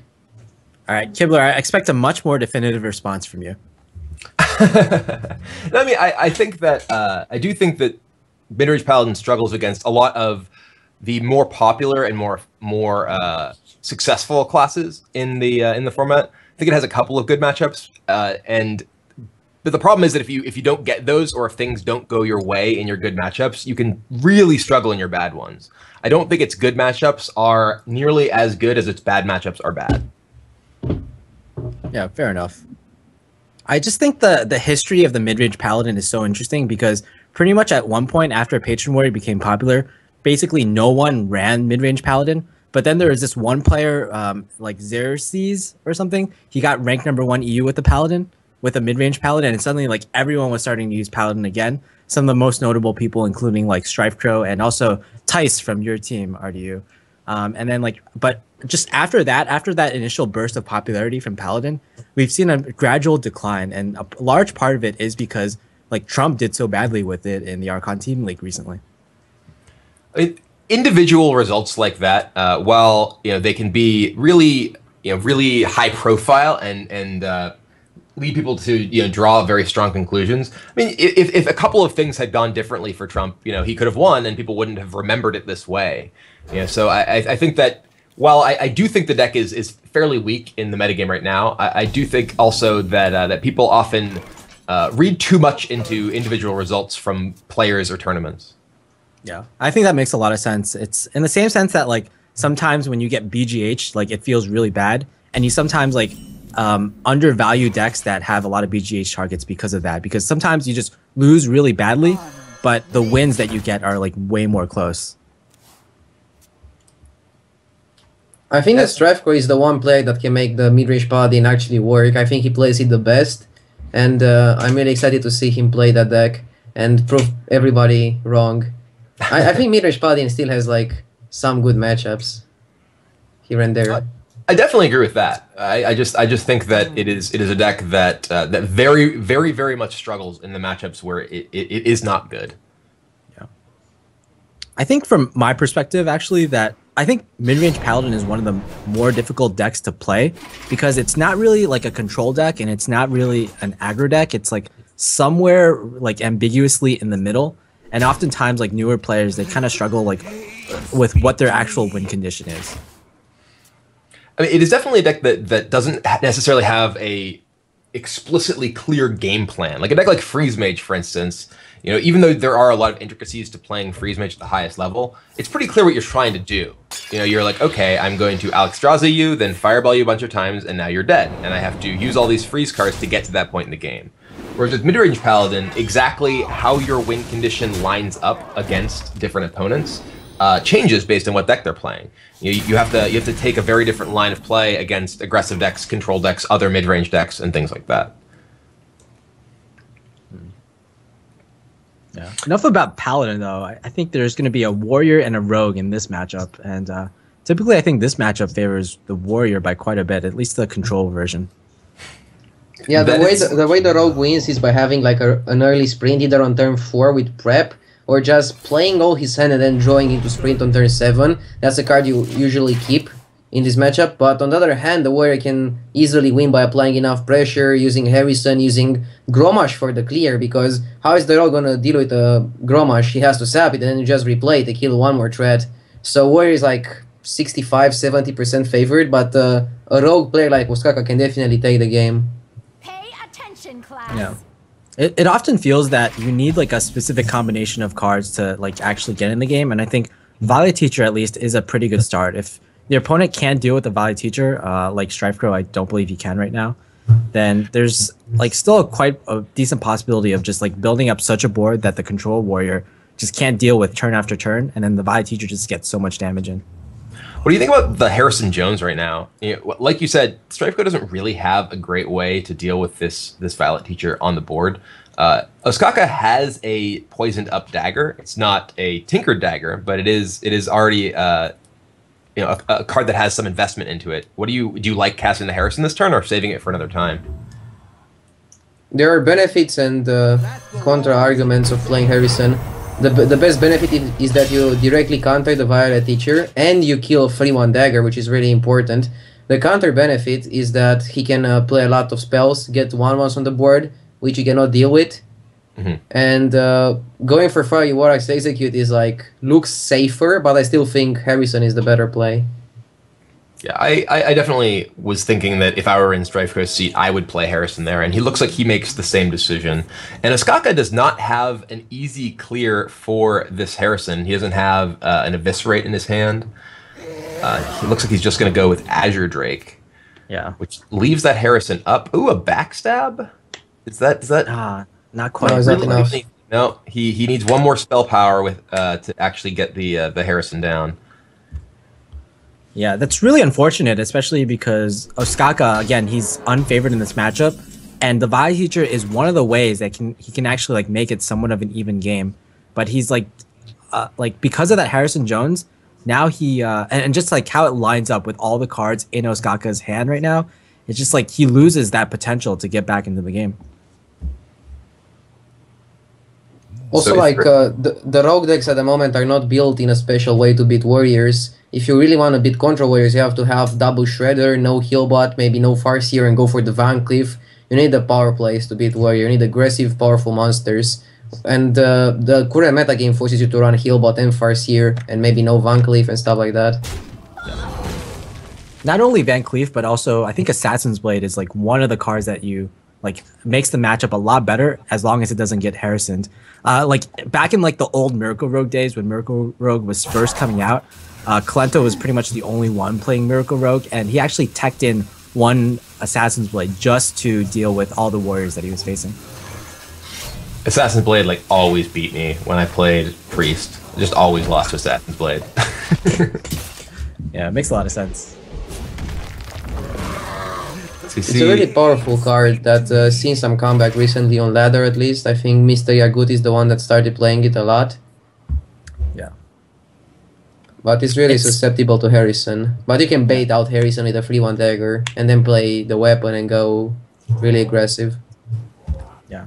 I've noticed like pretty much there's two main lists of rogue going down. One that is based around Mr. Yagut's list, and one is that the other one being like the more common one with like Farseer, Healbot, 3/4 drops. And it's really interesting that some players really prefer the Yagut list while other players prefer the other list. And I was mentioning in the cast last week where RDU, you played Rogue against Nyria's Freeze Mage, I believe. And I kind of felt like Mr. Yugu's list would have been slightly better against the Freeze Mage with the Assassin's Blade. Whereas with that week in particular, you happen to be playing Rogue. Whereas if Tice were playing Rogue, he would probably bring Mr. Yugu's list and thus have a better chance in the Freeze Mage matchup. Well, I didn't bring that because Liquid plays a lot of Harrisons, and I don't want to insta-lose the game to a Harrison. That was the reason why I didn't have Assassin's Blade. But it ended up being bad because I had to play Rogue into Freeze Mage, which is a really weird matchup because you need to either go super aggressive or have like double heal bots, as Dog is usually playing. So, yeah. So that was a pretty good turn there from Ostkaka being able to clear Strifecrow's board, but Strifecrow just has a lot of resources left here. He has, he's gonna clear the Blood Mage, and it looks like he's just going Shield Maiden into Shield Slam. Osaka is on the clock to get that sprint. He needs it as soon as possible. Oh yeah, for sure. His hand is pretty weak. He has the fan, which it does cycle, but doesn't really give him any meaningful board presence, and he really needs to get on the board before all of the powerful legendaries in Strifecrow's deck come online. Yeah, he doesn't have much as the game goes on. Yeah, Strifecrow just keeps armoring up, and every time Strifecrow armors up, that counters one of Ostkaka's damage spells. So the longer the game goes, the better it is for the warrior player in general. Yeah. One of the only ways to win this matchup is to develop a board that the control warrior can't deal with, but it's just been unfortunate that Strifecrow has one answer for everything for every threat that Ostkaka has put out, and it's gonna be like that for the next few turns as well. And Ostkaka finally giving up on his coin. I thought coin was supposed to be good for Rogue, but Ostkaka's just hanging on to it for dear life. Well, he wanted to get the extra points that you get from winning the game with coin still in your hand. Okay. Is that a stat we're keeping track of right now? You're the stats guy around here. I wouldn't know. They're secret. No, I mean, I haven't been keeping track of stuff like the important stuff, like blowback, right? Yeah, I mean, I actually feel like I wish I played more Warrior and Rogue and Warlock so I could pad my blowback stat. Yeah, you probably have something like close to a 0 blowback strat because you I have glaive throwers or whatever. Glaive Zukas. Oh, you have power maces. And you don't even have Doomhammer. You don't even have Doomhammer. I don't have Doomhammer. The other deck that I did play in week 2 was Druid, and I can hero power into minions' faces. So. Oh, that's fair enough. At least you don't play like Mage all the time, and then you would pretty much have to like be playing Echo Mage and then ping yourself in the face in order to like get some blowback score, I guess. Thought steal some weapons here and there. All right, so here, Strifecrow is in a really good spot here. He's at 30 effective health. Ostkaka is only at 16. Strifecrow has a huge hand of minions and isn't really at any threat of dying. It looks like he recognizes that and is just going aggressive. Oh no, he does not go to the face. Okay. I like this play a lot because if your opponent has sap, he's forced to use sap on this, and then you can develop the Ysera. Also, I liked him playing Gromash the past turn because, again, he has to use sap, he has to use removal to get rid of Gromash, while you just clear another Drake, so you are in total control of the game. Now Osaka needs to draw cards and also deal with the board, which is impossible because you don't have an infinite amount of mana. Yeah, you don't want to really necessarily use Grom as a finisher in this matchup. You just basically have to grind your opponent out because your deck is just overall, if it gets to the longer game, you're just better than your opponent's deck. I mean, I think generally speaking, people underuse Gramash as just an actual removal minion. Lots of times people will end up holding it until they are able to one-turn kill their opponent with Cruel Taskmaster or Death Spite or whatever else. But in a lot of matchups, it's just very effective at clearing out an opposing minion and giving them a huge threat they have to deal with right away. Yeah, I think it goes back to the times when you pretty much, that was like your win condition for Control Warrior, and everyone was basically relying on Alex Straza into Grommash to finish off the game. Whereas these days, it's a little different. They buffed Dr. Boom, 4 boom bots. Oh, that would be sick. That's the announcement for tomorrow. Yeah, that's the big announcement. 22nd. And also make him a 6/7 to make up for the. They want to balance him. So they give him more boom bots, but take away a point of power. There we go. Yeah. And Ostkaka cannot deal with the buffed Dr. Boom, and it looks like we are at 3-3, even score here. Yeah, I think that's exactly the matchup, or at least one of the matchups that Strifecrow was hoping to queue into with the Control Warrior. And now that the Control Warrior has done its job, I think we have to go back to harping on that Paladin that we all consider to be the weak link for Cloud9's lineup. As I said earlier, I'll keep my position. I think Strifecrow is the best mid-range Paladin player out there, like at least in the Archon League. In the Archon League roster of players. So if there's somebody that's gonna do good with that deck, it's him. We might also see like Aggro Paladin. We saw Strifecrow playing that on ladder. He even made a guide for an Aggro Paladin deck, so don't get too surprised if we see that, even if Strifecrow is not the usual aggro player you would usually see.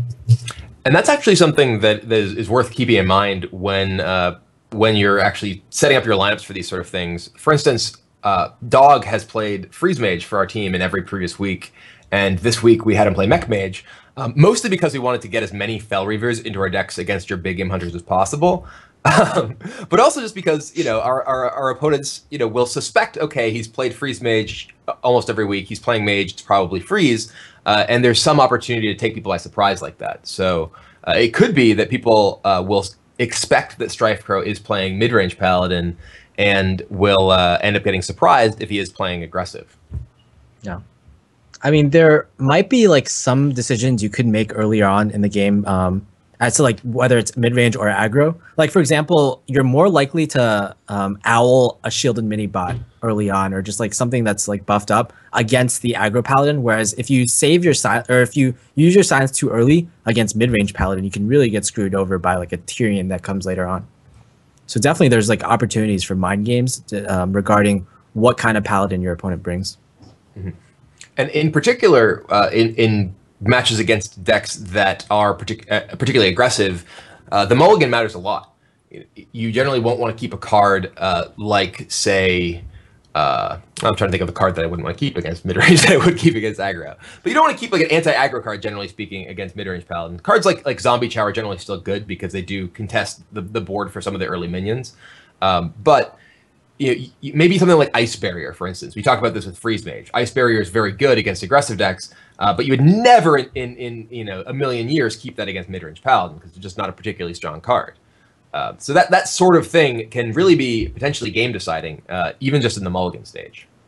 I think that Emperor is the most is the best example for that. You want Emperor versus mid-range Paladin all the time, but you never want it versus aggro Paladin. Yeah, that is definitely a good example. What about Alexstrasza? I think it's a good keep versus mid-range Paladin because they are really slow. But versus aggro Paladin, it should probably be a bad keep, even though you want it on turn 9. It's just a question of whether you get a turn 9 against the aggressive Paladin decks. So Yeah. Yeah, you need to survive. So both teams have their mages left. Both teams have their Paladin left, and we have the Warlock from Ecop and Oskaka's Rogue. We haven't seen Ecop's Warlock yet, have we? I don't believe Not really, no. Yet. So generally, Ecop has tended toward playing aggressive decks. He's played Zoo in previous weeks, I believe. Yeah, but that he did. will be any number of different decks. But the thing is that before Archon League, he was a really known handlock player, one of the most known handlock players. I did not know. I think he's definitely like able to play a variety of decks, and I think just overall, Ekop prides himself. Like if you just hear any of his interviews, he always says that, yeah, I can play anything, and it's like one of my strengths that I'm so well rounded, and I'm not a specialist like some other players. And One of my it's like strengths is that I'm so good at everything. yeah, humble brag right there. Yeah, it's like when you go into a job interview and you're like, hey, what's your weaknesses? I'm too good at everything. I work too hard. It's terrible. God. But what do you expect to see next? What do you think are the considerations each of these teams? Well, we're gonna see what it is anyway. It is Paladin versus Paladin. So we actually don't know for sure. I believe that Chalky is playing aggro Paladin. We've just kind of assumed that so far. It hasn't come out yet. I think we don't know for sure if Strifecrow is mid range. I'm pretty sure Chalky will never play mid range Paladin. He was bashing on the deck so hard. That's if you like. fair. If you watch any of his stream, he's always bashing on the mid. Like he's like, why would you play mid range when you can play aggro paladin? The thing I want to see is Mage versus Mage, Freeze Mage versus Freeze Mage mirror match at 5-5. That would be something really nice. I'll just like take off if we're at that point. You guys can do the commentary. I'll go take a nap. Uh, and ooh, it is. We see blessing of mites on both sides of the table. So it does appear that StrifeCro has gone to the dark side and is playing aggro paladin rather than mid range. I like this decision a lot. It's basically just saying, hey, I can be a little bit more unpredictable, but I can still like probably like overall bring a stronger deck compared to like whatever else is thinking at the moment. But I've actually never cast this matchup before. It's going to be an interesting one, I guess. I mean, every time Usually, it's aggro paladin, they always just play all these cards that seem so bad, and then suddenly I'm dead. But Consecration is the most important card in this mirror match. I played a lot of aggro paladin, so I have quite a good idea how to win the mirror. You just want to gain the most value out of your trades, and try to play around Consecration a little bit while you mulligan for Consecration for yourself. Both players start off with a Divine Favor. Any bets on how like many cards Divine Favor will draw in this game? 0. It's like the worst card in this matchup. yeah. And StrifeCro does find a 1-drop, which is, I imagine, going to come down. You're probably not looking to try and get a little extra value out of that abusive sergeant here. So Both players also with Juggler Muster in their hands, which seems like a much more significant card than Divine Favor.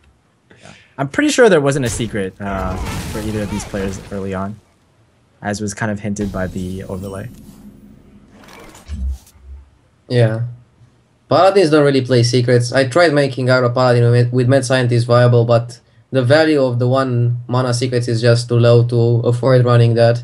And now StrifeCro is in a really tough spot. He needs to Iron Bake all that, and he'll still get mustered for battle. Yeah, it's definitely he definitely wants to try and play around the possibility of muster, which, as we know and as we see now, Chalky does have. But this does leave StrifeCro still very far behind on the board, and he will be looking to pick up a Consecration, as you were talking about before. That actually was a good pickup. That deckhand, he can actually muster, coin, deckhand, and kill the Knife Juggler and kill one of the recruits on Chalky's side, and that's exactly what he does. Was there any merit in like keeping the hand and going coin juggler master next turn, or you just get destroyed by blessing if your opponent has it? You're just so far behind there. I don't think that this is a matchup. I mean, you would know better than I, since you've definitely played much more of this. But it doesn't feel like a matchup where you're trying to maximize value like that. It feels like you need to play for board presence as much as you can. And there is the Blessing of Kings, leaving StrifeCro with no board, and StrifeCro does not have a True Silver to deal with this right away. Ooh, an Owl is a very nice pickup, though, so he actually is able to... You see StrifeCro give a little nod of approval, drawing his second Owl right on time. He agrees. And does the juggle hit? It does, and Chalky with the roll of his head in disapproval. Well, it doesn't really matter. It's like 1 damage to the face if he has to trade or just go for face with his weapon. Yeah. Not a huge difference there. I think it was more the Owl that he was distraught by, the fact that it was the second Owl StrifeCro's played. Yeah, it's a camera delay, I think. And also that now he's forced to deal with the juggler. He's like the best card in the mirror, so you have to kill it. And if you kill it, he'll just go and destroy you because he has the board, and then he can even extend the board even more. Yeah, so here, I mean, Chalky could, if he does want to clear the juggler, he can play True Silver Champion and kill it, but that's like his entire turn. I wonder if he's actually just going to go with Muster here. I kind of like just playing Muster make a guy after killing, yeah. Yeah. I mean, unless, if StrifeCro has a second Muster here, this could be a total disaster for Chalky. But other than that, you know, he's only getting so much value out of his Juggler. I think you have to Kings. Yeah, I definitely like Kings here. Yeah. It's more worthy than just killing 1 more extra dude, I think. And you also get like maybe Divine Favor value next turn. You play what you draw in Divine Favor. Maybe draw like 2 cards. That's what you want to achieve usually with a Divine Favor. And you just do so much damage with the Blessing of Kings here too. You know, you're hitting for 9 this turn, and it's going to be difficult for your opponent to actually clear the minion unless he has an Ironbeak Owl, which you think he might have played on your Juggler the previous turn as well, if he's just trying to neutralize its threat. So I think you definitely just Blessing of Kings attack and clear a minion. with the muster weapon. You've got to clear the non-matching one. Oh. You can't let him have some gold ones and one that isn't gold. That just at least it drives me crazy. So it looks like this will be a face tank. And that's like 7 damage. But like the prediction, like I think your prediction about Divine Favor was a little bit off because at least one of these Divine Favors will draw 1 card, right? And I think that's what might happen next turn. Yeah, Divine Favor is not usually the card you want to play. Like if he draws a 4-drop and the chances say that he will draw a 4-drop, he will probably see that 4-drop plus hero power being played. Like Consecration is the best top deck now. And being Strife Crow, let's see what happens. Oh, that's nice. It's not bad. So Do you draw for 1? Or do you hero power? You might hero power over drawing for 1. Yeah, maybe. A hero power is pretty valuable right now.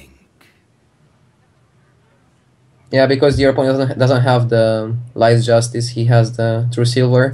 Right. Yeah. So your opponent doesn't have any like just particularly easy way to get rid of your 1/1. I think I like Arcane Golem, face you, hero power, and then just kill the abusive sergeant with your weapon. Yeah, I think that's the play. Because paladins don't have a way to deal 5 damage. They have ways to deal 4 and ways to deal 6 with Leroy. So I don't think that extra damage is important on the face. On the other hand, yeah, you want to kill the 1. Alright, looks like he goes for Divine Favor, wants to get the cycle. Finds a Consecration. Okay. He's debating what he wants to hit here now, though. I guess keep the now that he's weapon. from the Consecration, he doesn't want to face tank there. Yeah. And there's an Arcane Golem Verchaki. He can also think draw that- 1 card. I think the rationale behind Divine Favoring last turn was that if you think your opponent doesn't have a Divine Favor and he just like plays out all his cards in the next turn, then you'll get 0 cards from your Divine Favor. Yeah, it could end up getting stranded in your hand, theoretically. Reporting for duty. It's a really awkward spot for both players. It will go to top decks probably. And this is a situation where Strife Crow is pretty significantly ahead on life. It's 17-6, though he is facing a True Silver champion, which is a 6-point swing. It really depends what he runs in that deck. If he runs Leroy, he's obviously favored. If he runs no other charges than the 1 Arcane Golem, he might be unfavored because Chucky can clear what Strife Crow plays and then play his own board. Chucky seems really upset. For duty. One of the issues in this matchup is, or just with the aggro paladin deck, is that aggro paladin, they don't typically have a lot of natural charges in their deck, so you're forced to run like Arcane Golem and South Sea Deckhand. But besides those like 4, possibly 5 charges, you don't have like anything straight to face. So it's like quite possible you just get stranded with your opponent at 4 or 3 HP, for example. Yeah, but at the same time you have Divine Favor, which is like a really good way to draw cards. Wow. This is gonna be interesting. So Strife Crow missed lethal last turn What? because he didn't attack with his weapon. So if he did attack, he would have had lethal this turn. Oh, yeah. If Chucky runs Argus, he might have a chance. Reporting for duty. He probably wins if he runs Argus. But He doesn't He have draws Argus. Argus. Nope, it is his mascot, Worgen Infiltrator, which is not really what you want at turn 9 at that position. So Strife Crow wins the Paladin battle, and we have a 4th commentator here. Shiro came to visit, so. Hi. Oh, there's 2 Shiros. Wow. Yeah, there's the Exciting. actual Shiro, and then the totem of Shiro over there. So, Yeah, and then he's, the Shiro, cheering. which I'm sure is being spammed at some point by some of my subs. But anyway. Yeah, so like we were kind of predicting that the mid-range paladin from Strife Crow would be like the weak point, but it was actually like aggro paladin, and it actually got a win. So I would say like Cloud9 is pretty heavily favored in the rest of the matches so far. Yeah, they have Kalentos Freeze Mage deck left, and then still the unknown Warlock deck from Ekop. So we don't know whether that's Zoo, though we've sort of felt like it most likely is, just given his sort of recent tournament play at least. So what would you expect to see the teams put up next? I would expect Echo to go for the Warlock because it's a really good way to use the surprise factor at this score at 4-3. If you win, you go 5-3. It's probably easy for the Freeze Mage to get a win in the last 3 games. You have a mirror match, a pretty bad matchup, and then you have a good matchup versus Rogue. Actually, the matchup versus Aggro Paladin is really questionable because people that play a lot of Freeze Mage say it's easy for Freeze Mage, and people that play a lot of Aggro Pali say it's easy for Aggro Pali. So it might go 50-50. I've asked Chalky about this matchup too, and he says that it's actually Freeze Mage favored. So like even though it might be like questionable, I think the mindset that he's going into this matchup, Aggro Paladin versus Freeze Mage, because he thinks that he's at a disadvantage, it might cause him to play a little differently. Yeah, I mean, you definitely, if you don't feel particularly confident in a matchup, you may take certain risks, or at least in many cases, you probably ought to take certain risks if you are disadvantaged with matchups. That's something that I see a lot of players not necessarily do. Is look at a particular matchup they're in, and they will often play really conservative. Try and play around things when, if the game sort of extends to its most likely conclusion, just sort of statistically speaking, that they're a huge underdog. For instance, like some decks against like Handlock, people will basically always try and play around Molten Giants, and in many cases, in a deck that's not favored against Handlock, that doesn't necessarily have great tools for closing out the game past those taunts anyway. You're often just best off just bursting your opponent down and try and kill them as fast as possible, just in case they don't have them. Yeah.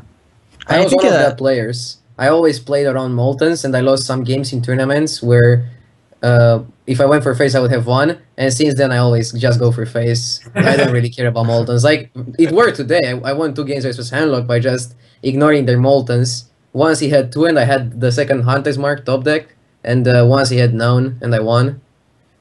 But, yeah. Yeah, I'm not sure if you like realized, but if you didn't top deck that second Hunter's Mark, you would have been actually in a lot of trouble. Because if he wouldn't top deck the second Molten Giant, he would be in a lot of trouble too. Yeah, that's true. That's true. Touche. Yeah. Goes both ways, really. Like when they have 5 cards or 6 cards in their hand, you don't really expect them to have double Molten, Taunt, and Healbot, and whatever else, because that's like a really small chance of happening. So just going for face and forcing them to have the out is the right play most of the time. Yeah, I mean, I'm really curious what type of Warlock Ekop is playing, if he's playing Handlock or Zoo. Yeah, definitely. I mean, that is, as we've mentioned a number of times, Warlock is one of the classes that can have so many different varieties of decks, and even within particular sort of archetypes, you can have a lot of variation. Whether you're playing Void Caller Handlock, or you're playing Ragnaros, or you're playing Jiraxis. And then even in Zoo, there are the more aggressive Zoo decks that play Leper Gnome. There's the more demon-focused Zoo decks. And we will see it. Here we have Ekop coming out against Forsen. So Forsen's Freeze Mage deck, he did fall earlier to the Hunter. And we'll see how this is going to match up. It really depends. He saw there's a Freeze Mage, though. He's not really into that class. It really depends. I would say Zoo is unfavored versus Freeze Mage, but on the other hand, Handlock is favored, and Malilock is kind of like slightly unfavored. Handlock is favored because they have a lot of pressure. Like if the Handlock deck gets a Mountain Giant on turn 4, Freeze Mage doesn't really have a good way to deal with him, and they can just deal a lot of damage and win. Yeah. Well, the issue is like sometimes like they don't get the Mountain Giant early on, and I feel like a lot of that matchup depends on like whether there's a turn 4 Mountain Giant, and I think more often than not there isn't a turn 4 Mountain Giant. So just like based on the stats, actually Freeze Mage is slightly favored by 11-7. Are those secret stats or public stats? Secret, but like they're not like particularly meant to be secret. Do you know how many of those games involve Mountain Giant or not? Is that in the stats? No, but it also like there's some Handlock lists that don't have Mountain Giants. Like they have the Void Caller versions, and like I feel like those decks, even though they include Melganis, they might be like slightly less favored. That makes sense. So we still waiting to see the first card from Ekop. What his deck actually is. We're playing on the BRM board though. This is sweet. Now, who does that favor? I think that has to favor the Warlock because it helps melt the Freeze Mage. Oh, that makes sense. Well, I was gonna say like fire cards like Hellfire. Oh, okay. I might have said like it favored the mage because they have like Emperor Thorzane, and that's like a Blackrock Mountain card. That's reasonable. It's a good argument. But then again, the counter argument is that there's Imp Gang bosses in the zoo if Ekop is indeed playing zoo. Well, I think actually the fact that Emperor Thorson was enslaved by Ragnaros sort of means that he's not really necessarily a guy you want to have in your team when you're going up against Ragnaros. He could just turn against you. Yeah, he's enslaved, but I feel like these days he's like a faithful servant. It could be true, but you know, who knows what time frame we're in right now because we're actually in Blackrock Mountain. There's Sulfuras sitting right there. Oh, I see it. Can spectators interact with the board? We've got to make Sulfuras sync. So it is Zoo from Ekop. He comes out with a pretty fast start. A Flame Imp surrounded by lava. Seems like it's in a pretty good position.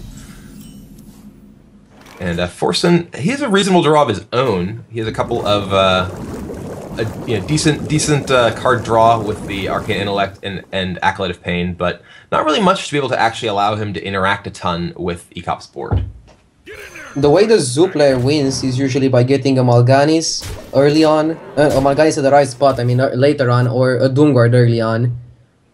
That's like the way Zoo wins, or getting a perfect curve and Freeze Mage drawing badly, but usually Freeze Mage is highly favored in this matchup. Forsen doesn't really have that good of a hand. He needs the Doomsayer, or else he will be in a really bad spot.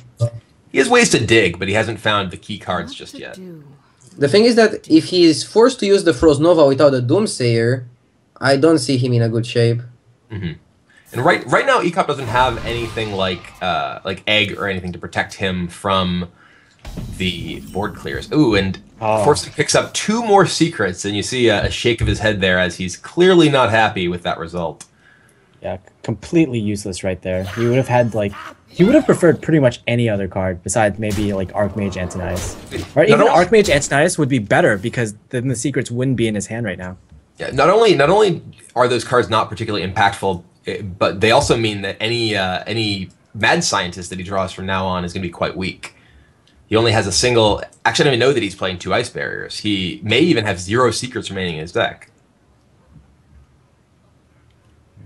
That is definitely in favor for Ekop, but at the same time having double Ice block helps you survive until Alex, and if you manage to clear the board with an Ice block on and play Alex, you just win. You don't really want to play Alex on them, you want to use Alex on you, but now it's just how much Forsen survives. That's the question. Well, Ekop looks like he's going to buff up his... I imagine buff up his 1 health minions to keep them out of ping range. And just go with the SM Orc Life. It's not even another target, so he doesn't have the Steam Weedle sniper problem of having to pick a target. You just drag straight up. Only option. What do you think of going for Void Terror? It's like the best card in this matchup. But maybe not now. Maybe the following turn if you see he doesn't have Doomsayer Frost Nova. Because if you play Void Terror now and he has Doomsayer Frost Nova, you're in a really bad shape. On the other hand, you can play it next turn and put yourself in a really great shape. You can also eat the Argus for more health.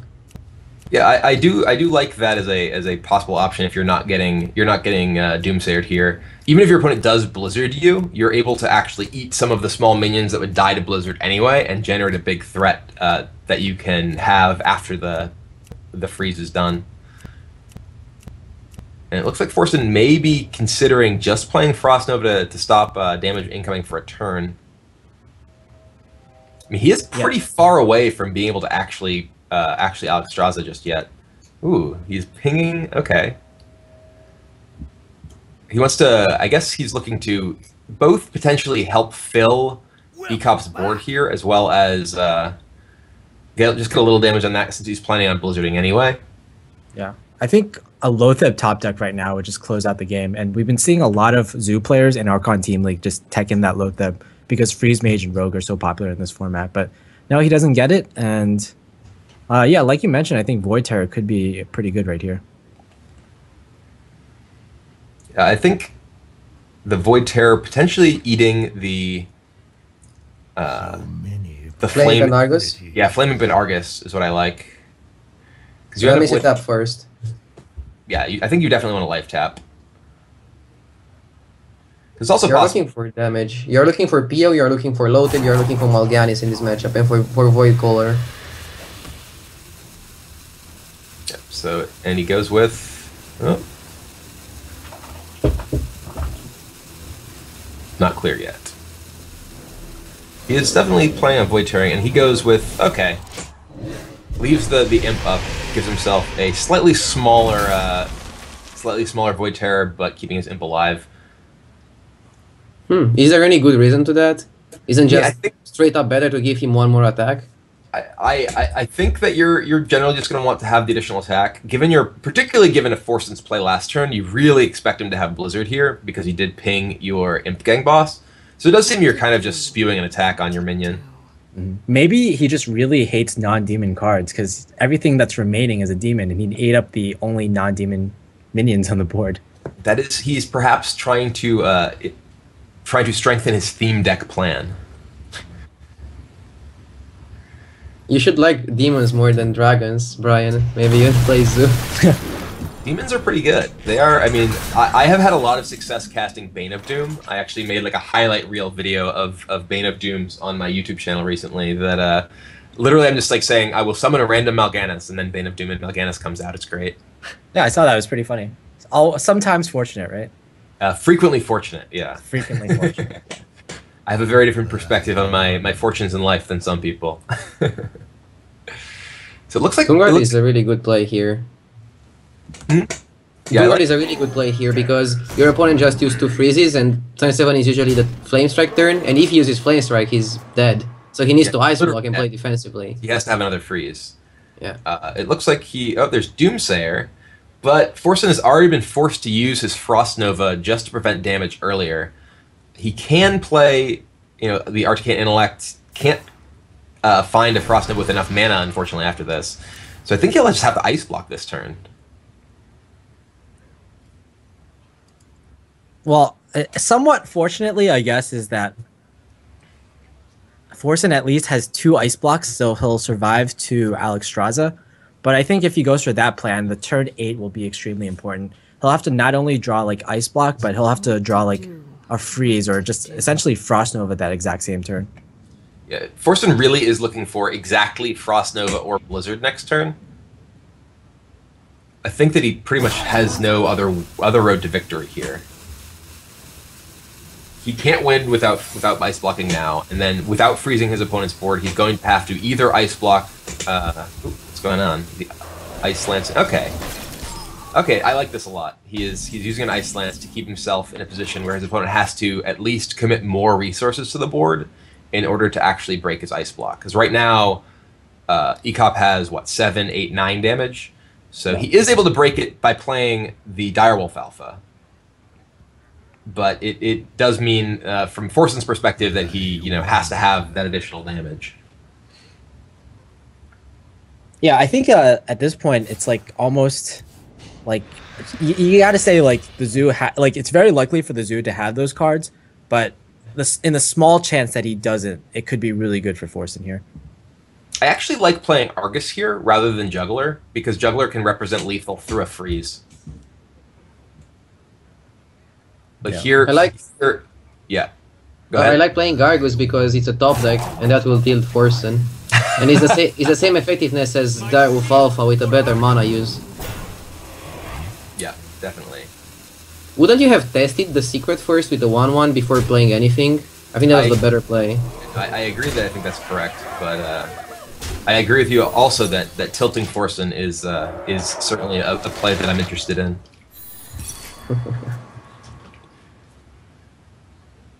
And there is the Frost Nova, so that is actually, one might describe, frequently fortunate. A draw that will keep Forsen alive, at least for now. And that actually bridges him, Ice Block Doomsayer Nova actually bridges him into next turn, where he can actually Alexstrasza himself, potentially, though there's still this board that he has to deal with. I guess the Doomsayer is actually going to wipe it, so he's going to ping? The ping is really good because now if Echo cannot play Knife Juggler and Implosion. Right, even if there's an Owl too, yeah, no, the ping is actually excellent. Also Doom Guard. Or low Or low. sense. Thank you. So Well, hello. yeah, no, that is definitely a big play from Forsen that works out very well for him. You know, it's actually interesting that maybe if he played Knife Juggler the previous turn, there might be some outs here. If he had played well, he'd have to play Knife Juggler and the Direwolf Alpha because Knife Juggler alone doesn't actually lethal. Mm-hmm. And then he will still not have any space on board to implosion his own minions to get lethal. Right? Yeah. You don't. But if on the you other push- hand, yeah, when Yeah. Forsen would ping the Yin Yang boss, he would have a juggler 50-50 yeah, lane. could theoretically kill him. Bring life. So yeah, no, this is Yeah. actually coming up pretty big here. So Forsen has the Alexstrasza, goes all the way back up to 15, and has that ice block remaining in his hand. And Dr. Boom, I think, is probably what we'll see. You know, right now, Ecop is in a position where he needs to actually generate enough threat to break down Forsen's newly reinvigorated life total. He can't just Lotheb and try and close things out because, well, he doesn't actually have any threats in play. And Lotheb's already contested by the Alexstrasza. Or he is going with Lotheb anyway, though. What do you think about that? Seems like more of a defensive play in some ways. Like maybe he's just afraid of dying because he's seen his opponent he was like kind of struggling to deal with the board, and mostly just relying on top decks like that Frost Nova to deal with it pretty much. Don't you So think he it's may better have, to like- just play Boom and then play Lotep to seal the deal? That's what I was Yeah. thinking. Was the play that I think I would have liked to see would have been like Juggler into Boom, because then your opponent has to deal with Boom. Because here, you know, I mean, I guess the just 2 fireballs would kill you What to do? if you didn't play Lotheb. But I don't know really what exactly his plan is, because he's still getting hit by the Alexstrasza. And now the same thing is true. You know, the 2 fireballs are going to kill him next turn thanks to the ice block. I guess he didn't necessarily know about the ice block, though.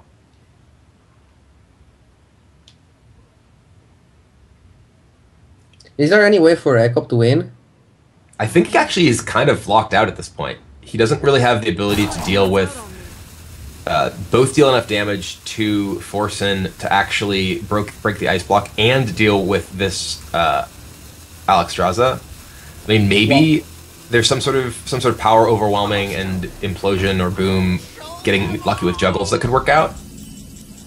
I think one way he could somehow have a chance is if he gets Melganus or Bane of Doom into Melganus, and that would pretty much it would protect his life total. It would leave a 9/7 threat on the board that pretty much Forsen would have to fireball. So tap into Bane of Doom perhaps. Are you really afraid to die? Yeah, I Like, don't- don't you just go for the best play that puts you in the best spot right now? Right. I don't think that you can be trying to just avoid getting lethal here. I think that you have to try and play to win in a couple of turns. 'Cause if your opponent has fireball here, they're just going to kill you. If you do get a Mal'Ganis, I suppose there's some chance that you win, but the chances of drawing Bane of Doom and B actually getting Mal'Ganis off of it are both so low that I think that you're better off just hoping your opponent doesn't have it. Here, the better play and the more risky play was playing Boom, like trading Lotep and then playing Boom. You have 3 hits and you have to hit twice. And I think I would have liked that more. It's also good because if your opponent wants to use the board wipe, he cannot because he dies to the Boom bots. But you need to get lucky a bit. So Ekop goes for the defensive line of play. And playing defensive in a spot where you lose to 2 spells is probably not the best idea. I mean, I think this is a reasonable sort of happy medium here. He is still in a position where he's not able to break the block this turn, but Juggler. Oh, actually, he quite likely can break the block this turn. Yeah, just go face, juggle, Boom.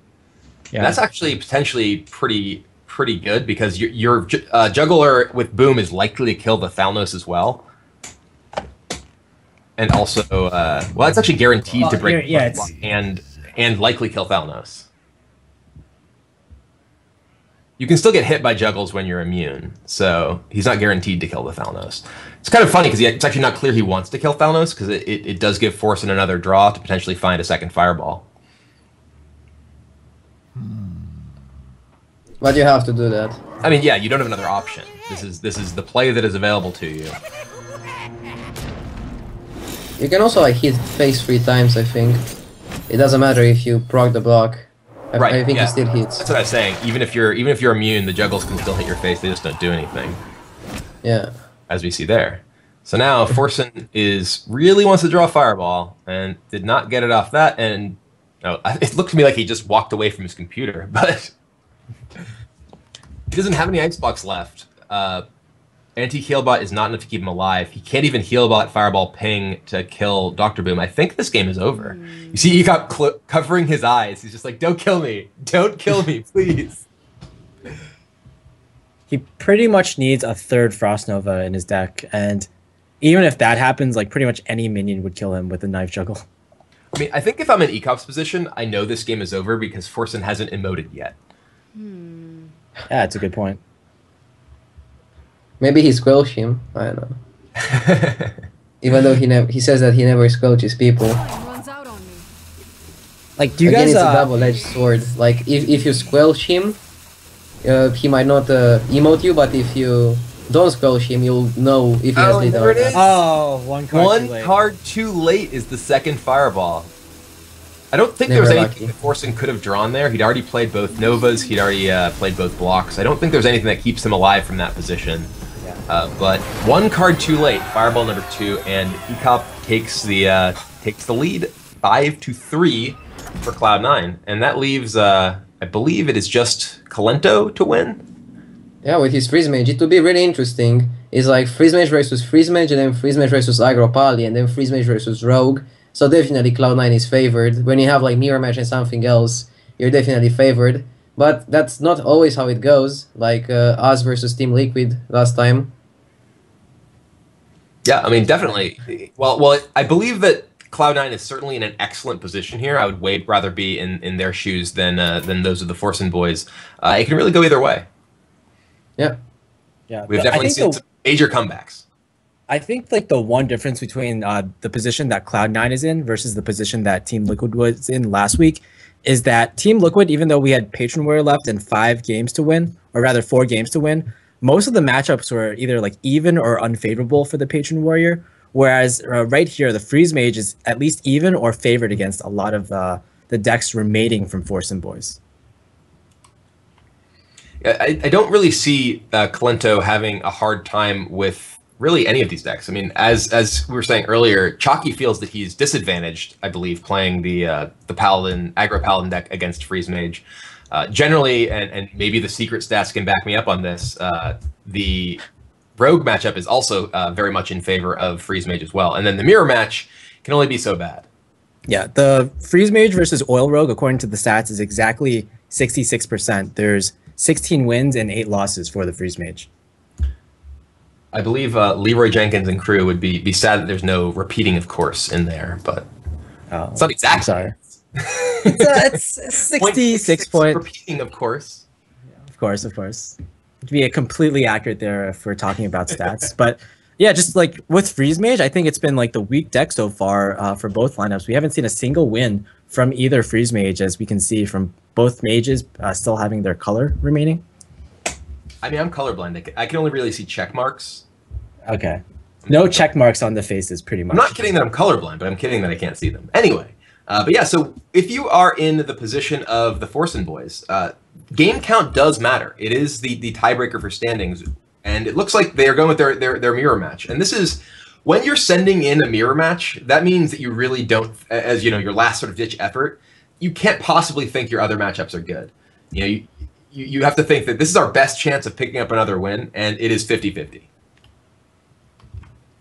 Yeah, exactly. And it just speaks to the testament that I think everyone agrees that Freeze Mage is favored, but also just like the Forsenboys in general believe that the Aggro Paladin is unfavored against Kalento's Freeze Mage.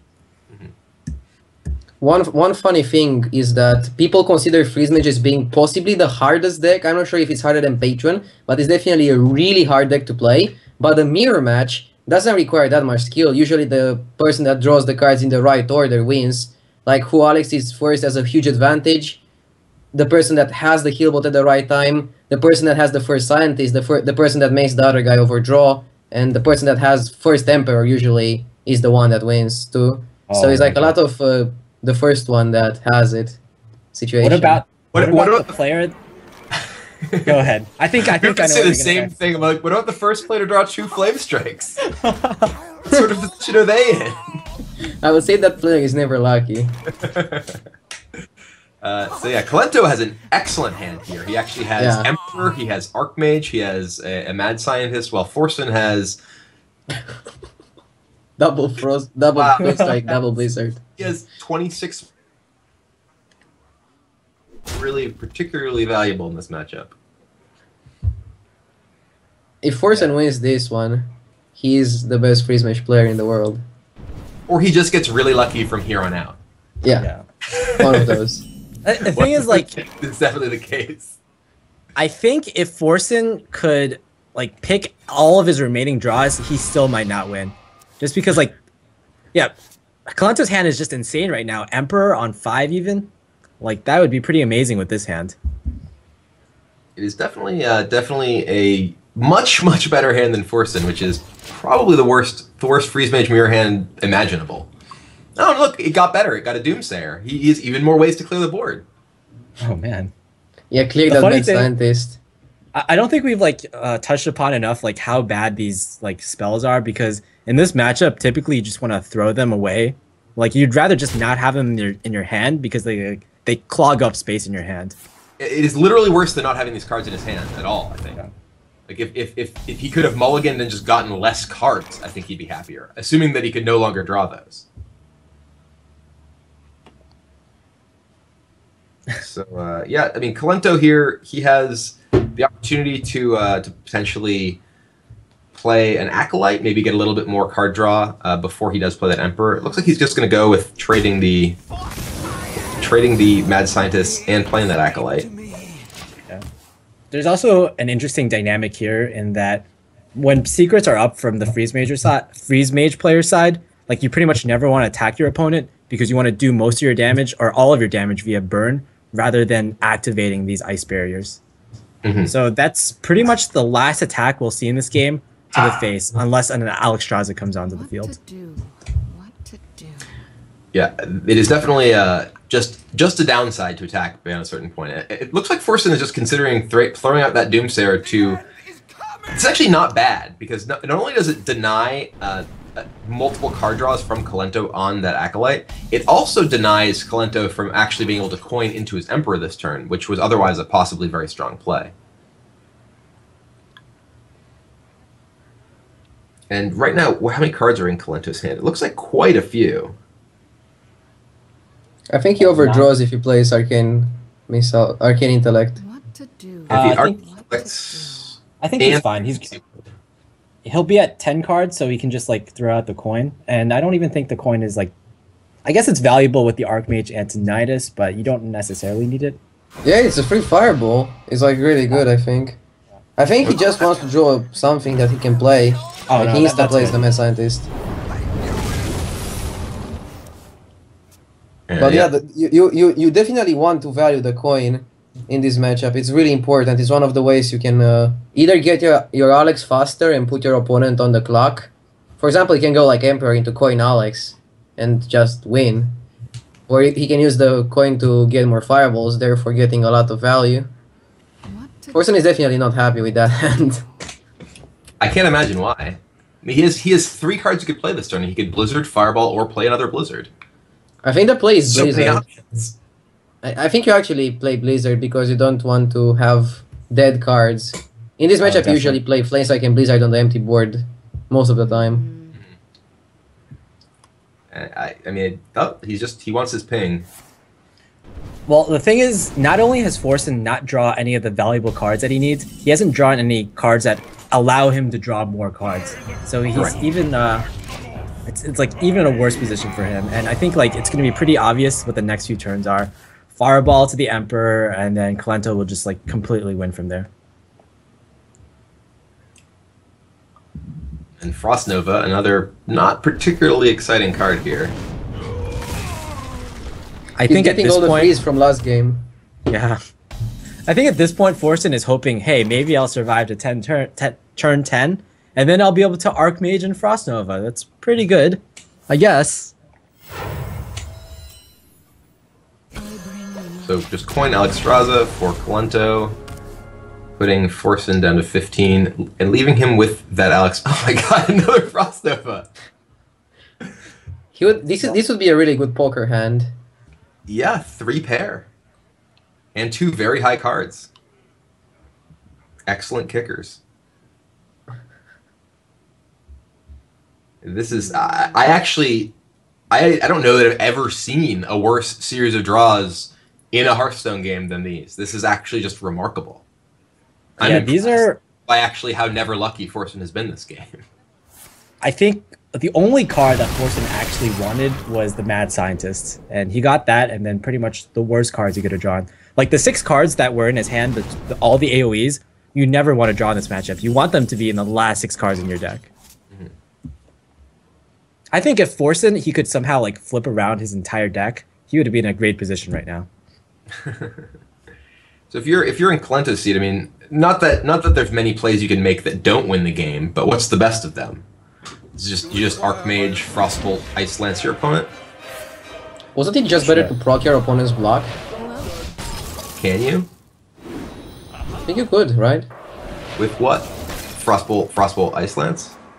Frostbolt, Ice Lance, Fireball. Frostbolt, he had mana for everything. Well, he only got the Fireball from the Antonitis, right?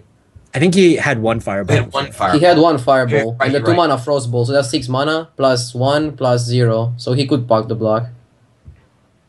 Yeah, maybe that is better. What to do? What? I think whatever you do, you still win. I know what you See, lose. that's the thing, is you're in a position where you just have an embarrassment of riches. Your opponent has basically nothing and has demonstrated that by pinging on turn 6. So it is very difficult to find a way to lose this game if you're in Kalento's position. Yeah, so I would say it's Kalento, impossible. definitely. I think Kalento, he drew like around 4 more cards than Forsen this game, but he has only 2 AoEs versus Forsen's 6 AoEs that he had. That's kinda one just counterpart of playing double Flame Strike and double Blizzard. Many people just play 1-1 and maybe a heal bot and that's it. But Forsen I wanted think- to have a lot of removal. I think that might be like speaking to the Patron matchup, because the second Flame Strike actually helps the Patron matchup a lot, just clearing off a lot of threats. But I feel like it makes a lot of your other matchups a lot weaker, as we can see here. Is that matchup bad enough to justify running double Flame Strike? Like, do you really want to win versus Warrior that just beats you by armoring up? What are your stats on that matchup, Monk? It's pretty great. It's like 70%. It's Patron Warrior has a 73% win rate. I'm pretty sure that by this point there's a ready threat with all the stats that you just said on this stream. And Forsen Yeah. he's had I enough. just- And, Exactly. despite the game actually not being quite over yet, it was very clearly unwinnable. And Cloud9 takes down Forsenboys, with Forsen himself unable to find a win with Freeze Mage. Yeah, Forsenboys had a really good start off with this league going 2-0, but they've just kind of like lost the last 2 matches unexpectedly. And actually both these teams now are at 2-2. So pretty much everyone is Forsen is benched, of course. Everyone is around the same level, either 3-1, Still benched for 2-2. next week.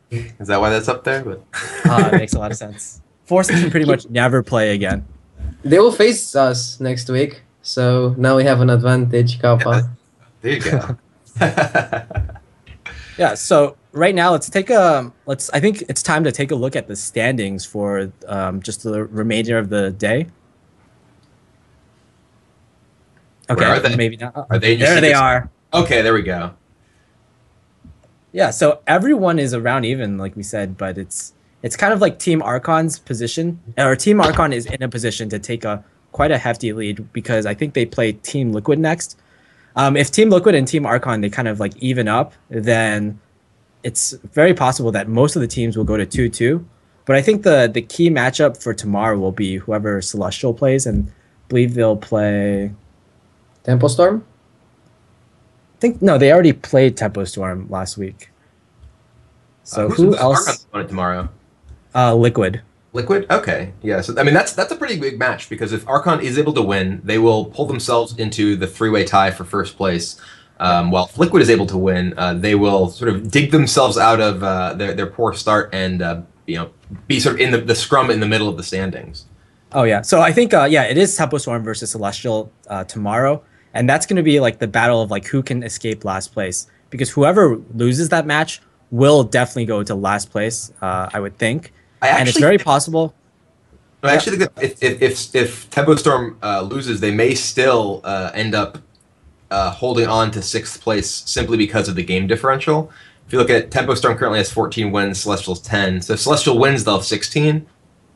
Yeah, that makes a lot of sense. Games tomorrow, they will remain in 6th place even with a loss.